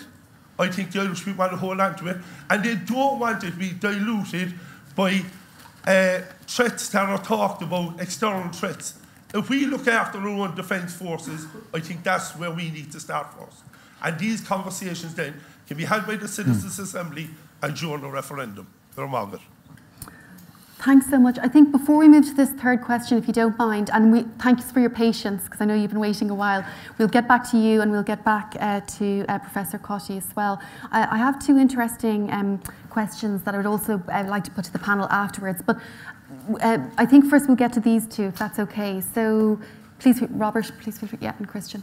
Thanks very much. I think what we've heard is testament to actually what our naval service is doing under extremely trying circumstances at the moment. The breadth of the work they do. I think back to 2014, just since we're in Cork to mention it, this I think €80 million worth of cocaine was intercepted by the naval service at that time. And so the work they do for the issues they have is commendable, and I think that's something to be recognised. I fully agree with the last comment as well, that actually, and I think there is broad consensus across the board that neutrality isn't at odds with investing in our defence forces, and I think that should be a priority, and particularly, again, maybe unbiased, maritime security capacity is fundamental here for an island nation like Ireland, moving more infrastructure offshore and moving forward. And I think that's one thing that there is consensus about, that the two things aren't necessarily at odds. Having a well-funded, capable defence force and being neutral. There shouldn't be a tension there. In fact, it should be quite the opposite. The two are mutually kind of feed into each other, I think. So just wanted to make that point. Great. Christian. Exactly. Just to follow up from this one, I think part of the point is also not to become an easy target. And what we have learned from the Russian government over the last couple of years, that they are out for easy targets. But very briefly on the fishery, because I think this is much more vital, actually, than many people think. Because not only are fisheries an important industry and so on, but if you actually would want to attack a critical maritime infrastructure, if you want to cut a cable or attack a wind farm and so on, or make a pipeline explode, the ideal way of how to do this in a hidden way is to use a fishing vessel. So we need to have a very good understanding of the fishing vessels that operate in our waters, and we need to have a very good understanding which ones of these are legitimate and which ones not. So fishery is absolutely crucial in the picture. And again, it's important to have information sharing towards the other maritime security agencies, and do that then also on a European level to put the picture together of what is suspicious activities and what could be a threat. And I would just add, I agree very much with what the Deputy said, that we should invest in our Navy, and I was very clear on that, I thought. That I'm somebody who would be arguing that we need to have more people there, and whatever that takes. It's not straightforward how you get to that. You know, there's many people in the room here who know it isn't straightforward how to get the manning levels and get the personnel levels and get the pay and conditions package right. That's a complex piece of work, right? And don't pretend it isn't. So there's wide agreement, and I think the value of a forum like this is that we can actually discover points of agreement that are very interesting. But I would add, and we possibly wouldn't agree on this, is that neutrality is completely consistent with being an active and ambitious and a pragmatic partner with EU states, in EU projects, in PESCO projects, in collaborations, and also NATO, with NATO and EU collaborations. And I come back to the example I gave at the start. Landlocked Austria would happily trade their geography for ours. Landlocked Austria collaborate extensively with NATO. Switzerland, which is the epitome, and we're going to hear about them later in the week, they have a partnership arrangement with NATO, which is quite extensive.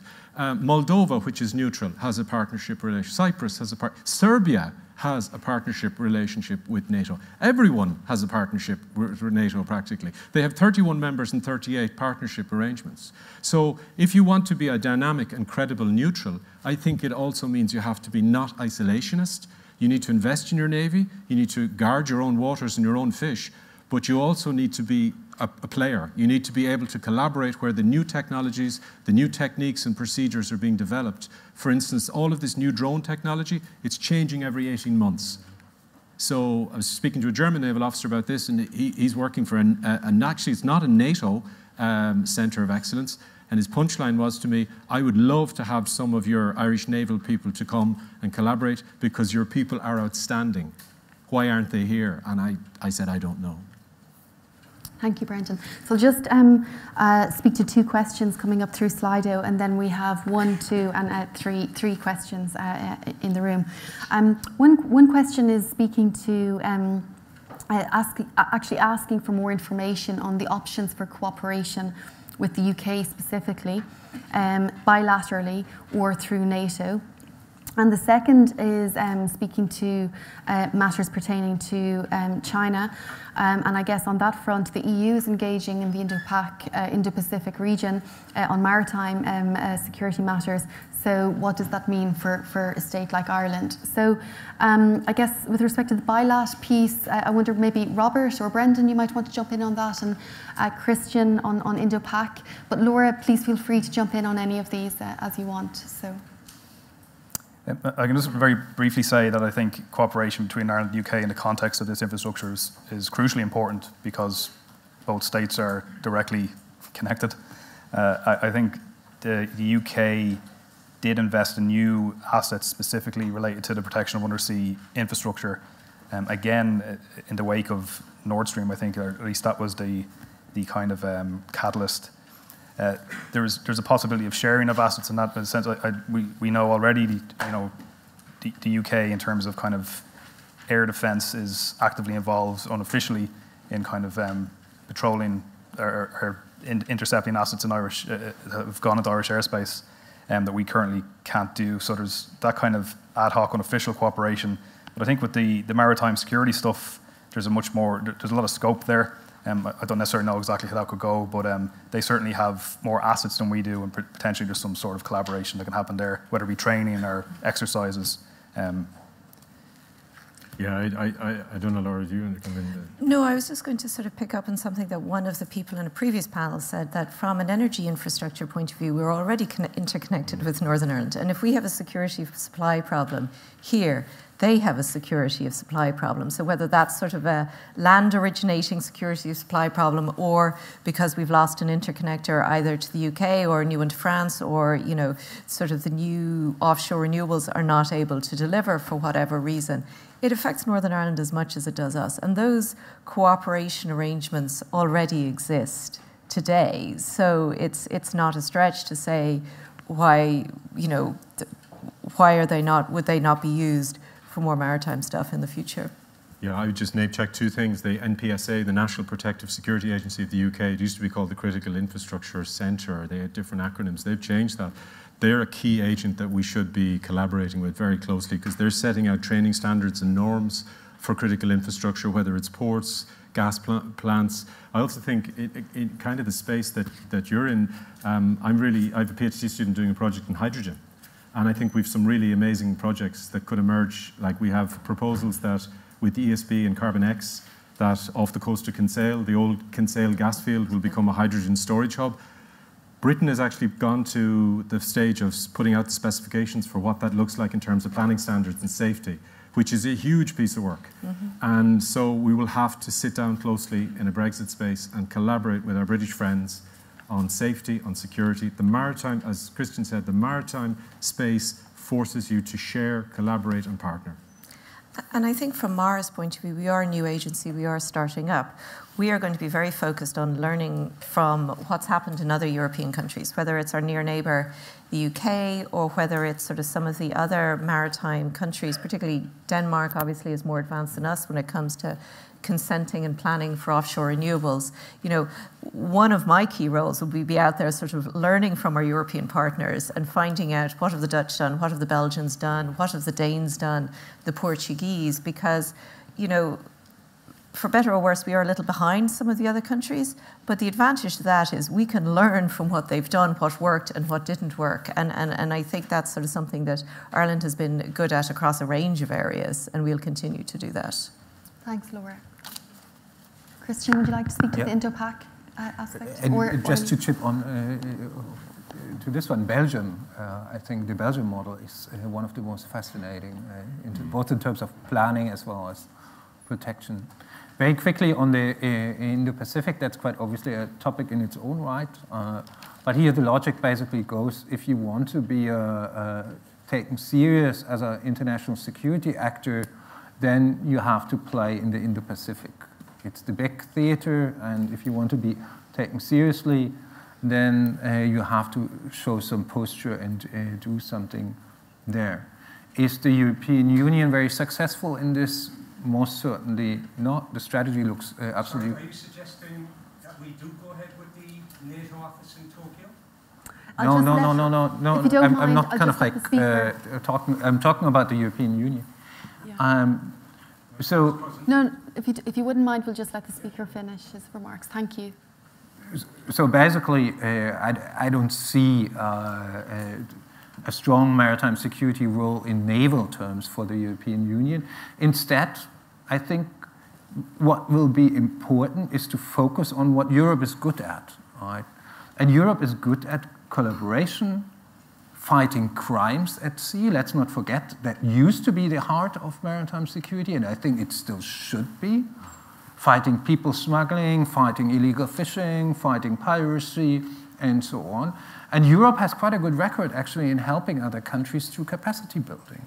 And that, in my eyes, should remain the nucleus of engagement with Southeast Asia, with the Western Indian Ocean countries, and also the Pacific Islands. So I think this should be the heart of the, of the European strategy. Thank you, Christian. So you've been extremely patient. Thank you very much. So we'll start here, and then Professor Cotty and yourself. Hi, Brendan Gordon. I'm a medical physicist down in CUH. I was just wondering, it seems to be pretty much the panel consensus that we do need to greatly expand our capabilities in terms of Navy and maritime surveillance. But given the issues of retention of staffing and retention of expertise, not just in the Navy and the Armed Forces, but across the health service, policing and all that, would you agree that not just in relation to the maritime issues, but to international security as a whole, that we need to take a holistic approach and address the social issues of housing that are contributing so much to why people don't find careers in these fields sustainable and often have to look abroad? Thank you. Professor Cotty. Thank you, and fantastic panel, by the way. Thank you very much. One issue that you didn't get into the detail of is the seabed internet cables, which has received an awful lot of attention. You know, how big is that threat? Is it the case that, you know, one well-placed bomb and Europe's internet goes down for weeks, or is the threat exaggerated? So if anyone could say anything about the seabed internet cables and the sort of nature scale of that issue, please. Thank you. Thank you. And then if you like, if you have a comment or a question, then these are the last questions, so we can get to that. If you like. Yeah, yes, because you'd asked. If you like, yeah. And then we'll let the panel speak to each of the questions and conclude, if that's okay. So. Good afternoon. My name is Lisa Lee. I'm a master's student of International Public Policy and Diplomacy here at UCC. Thanks to this panel and all the panels, it's just been, you know, just so informative on so many different levels. My question really is about the issue of the securitization and criminalization of refugee flows, predominantly in the Mediterranean. And I think it would be remiss of us not to actually look at the human issues at the heart of security threats. There has been a criminalisation not only of the refugees themselves, but in recent times, very worryingly, the criminalisation of aid workers actually helping migrants who are drowning at sea. Obviously, you know, there was another tragedy just a couple of days ago off the coast of Greece. I suppose I would like Ireland and urge Ireland, with its key strength in humanitarianism and, you know, strong and commendable history on peacekeeping, as a member of the European Union, to actually stand up for the migrants and the disparity in the welcome of Ukrainian refugees by the EU, which is really commendable. But then that sits in stark contrast to the treatment of what are deemed irregular migrants, like those coming across the Mediterranean. Just on a final one or two points, Frontex, you know, the maritime surveillance grouping of the EU, you know, I don't have the statistics to hand, but the funding of them, their new premises, their whole operation, why can't some of that funding be taken away from the securitization of the refugee issue and actually placed in addressing some of the very complex issues that cause these refugee flows? And lastly, just in terms of if this issue of securitization of the refugees themselves in the maritime waters, it's actually lending to an insecurity and causes deep other problems which actually threaten our security. And I'd urge EU countries to not adopt this isolationist approach in you know, difficulties with burden sharing, etc., and actually have an EU-wide approach, but also one centred on the human lives being lost and not just our own individual security issues. Thank you.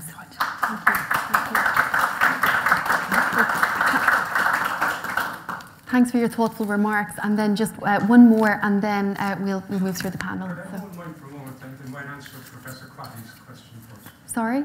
Could they answer Professor Crotty's? No, I think we'll do it this way, if you don't mind, because we're completing the panel. Yeah. Okay, thank you. Yeah. Hello. Thank you. Thank you, Declan.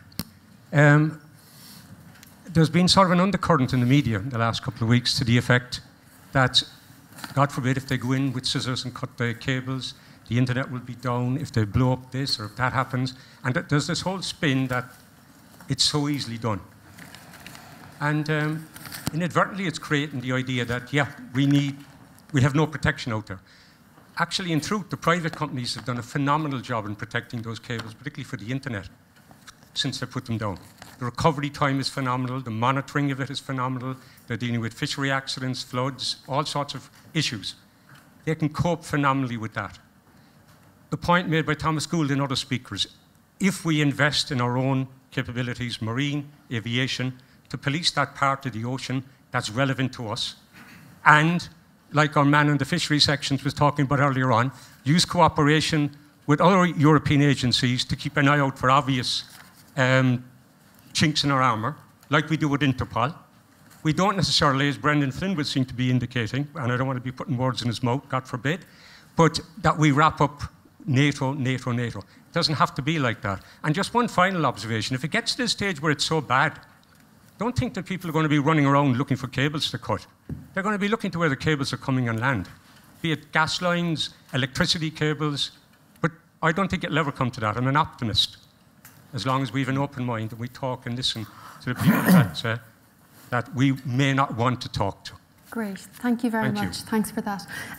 So we'll let each of you. The order I'll take is Laura, Robert, Christian, and Brendan. So Laura, I'll let you speak to any of the questions or concluding remarks, whichever you prefer. Thank you. So obviously, I'm sort of slightly different in the sense that, as I said at the beginning, MARA doesn't have a security role, but we are definitely concerned or impacted by if there was a perception that there was, sort of a lack of security available within the maritime space. I mean, I think it's sort of been a very interesting and broad-ranging discussion today, and I think, some of the key pieces that have pulled out, particularly with regard to sort of sea fisheries and, in terms of sort of energy infrastructure within the maritime space, this is a new area within the maritime space. Previously to that, we have probably been concerned about security when it came to sort of fishing, when it came to, crime, and that's sort of where the naval resources have predominantly been deployed.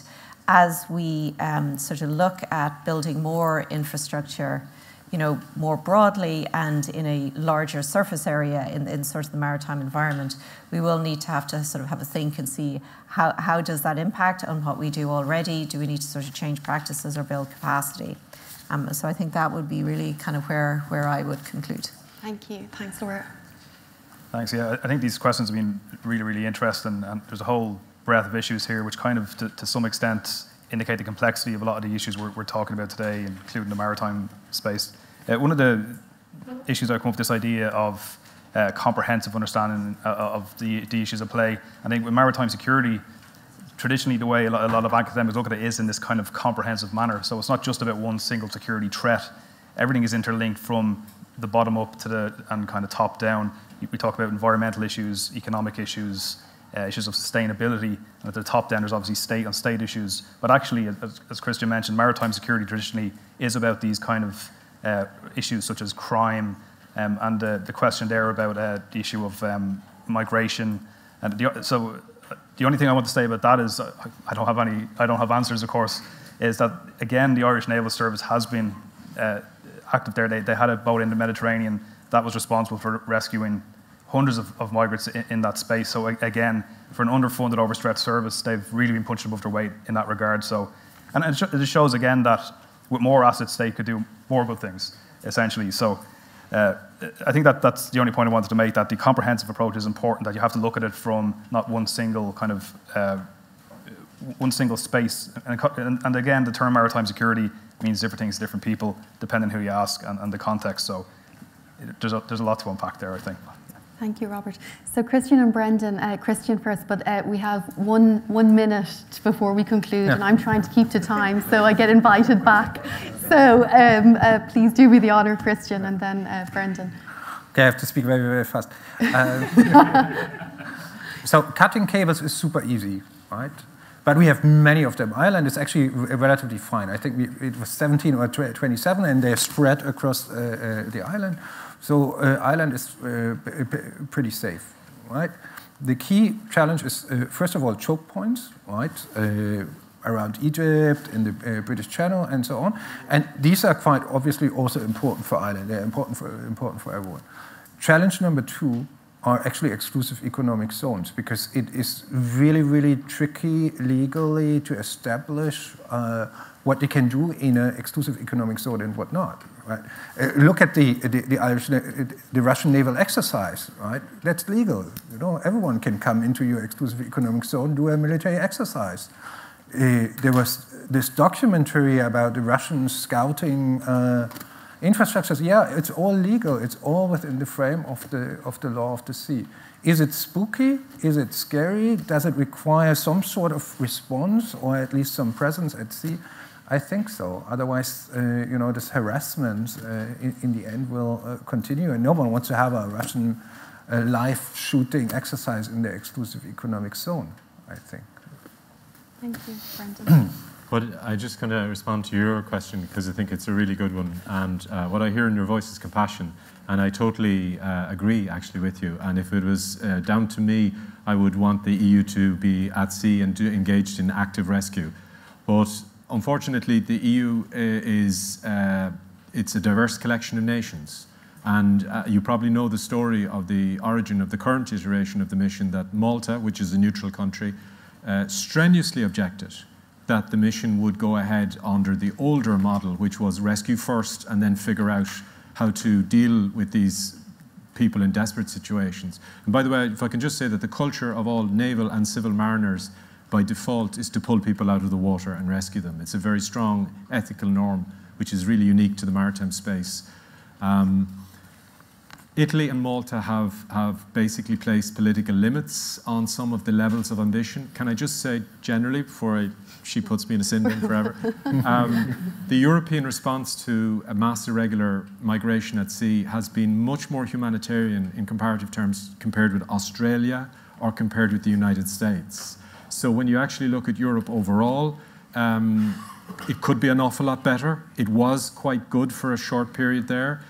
Can I just say that the current operation is focused on interdiction of arms smuggling, and that also is a humanitarian. Don't forget that if you're not just rescuing people at sea, but if you're interdicting arms flows into Libya, which is chaos, that's part of the reason why we have an uncontrolled, chaotic situation. So I am hugely sympathetic to where you're coming from, but it's a very complex, as Robert said, it's a very complex set of problems. Thank you, Brendan. So before we thank the panel, I would like to invite Dame Richardson to wrap up the sessions in due course. But we'll leave. We exit? Yeah. So please thank me, or please join me in thanking the panel.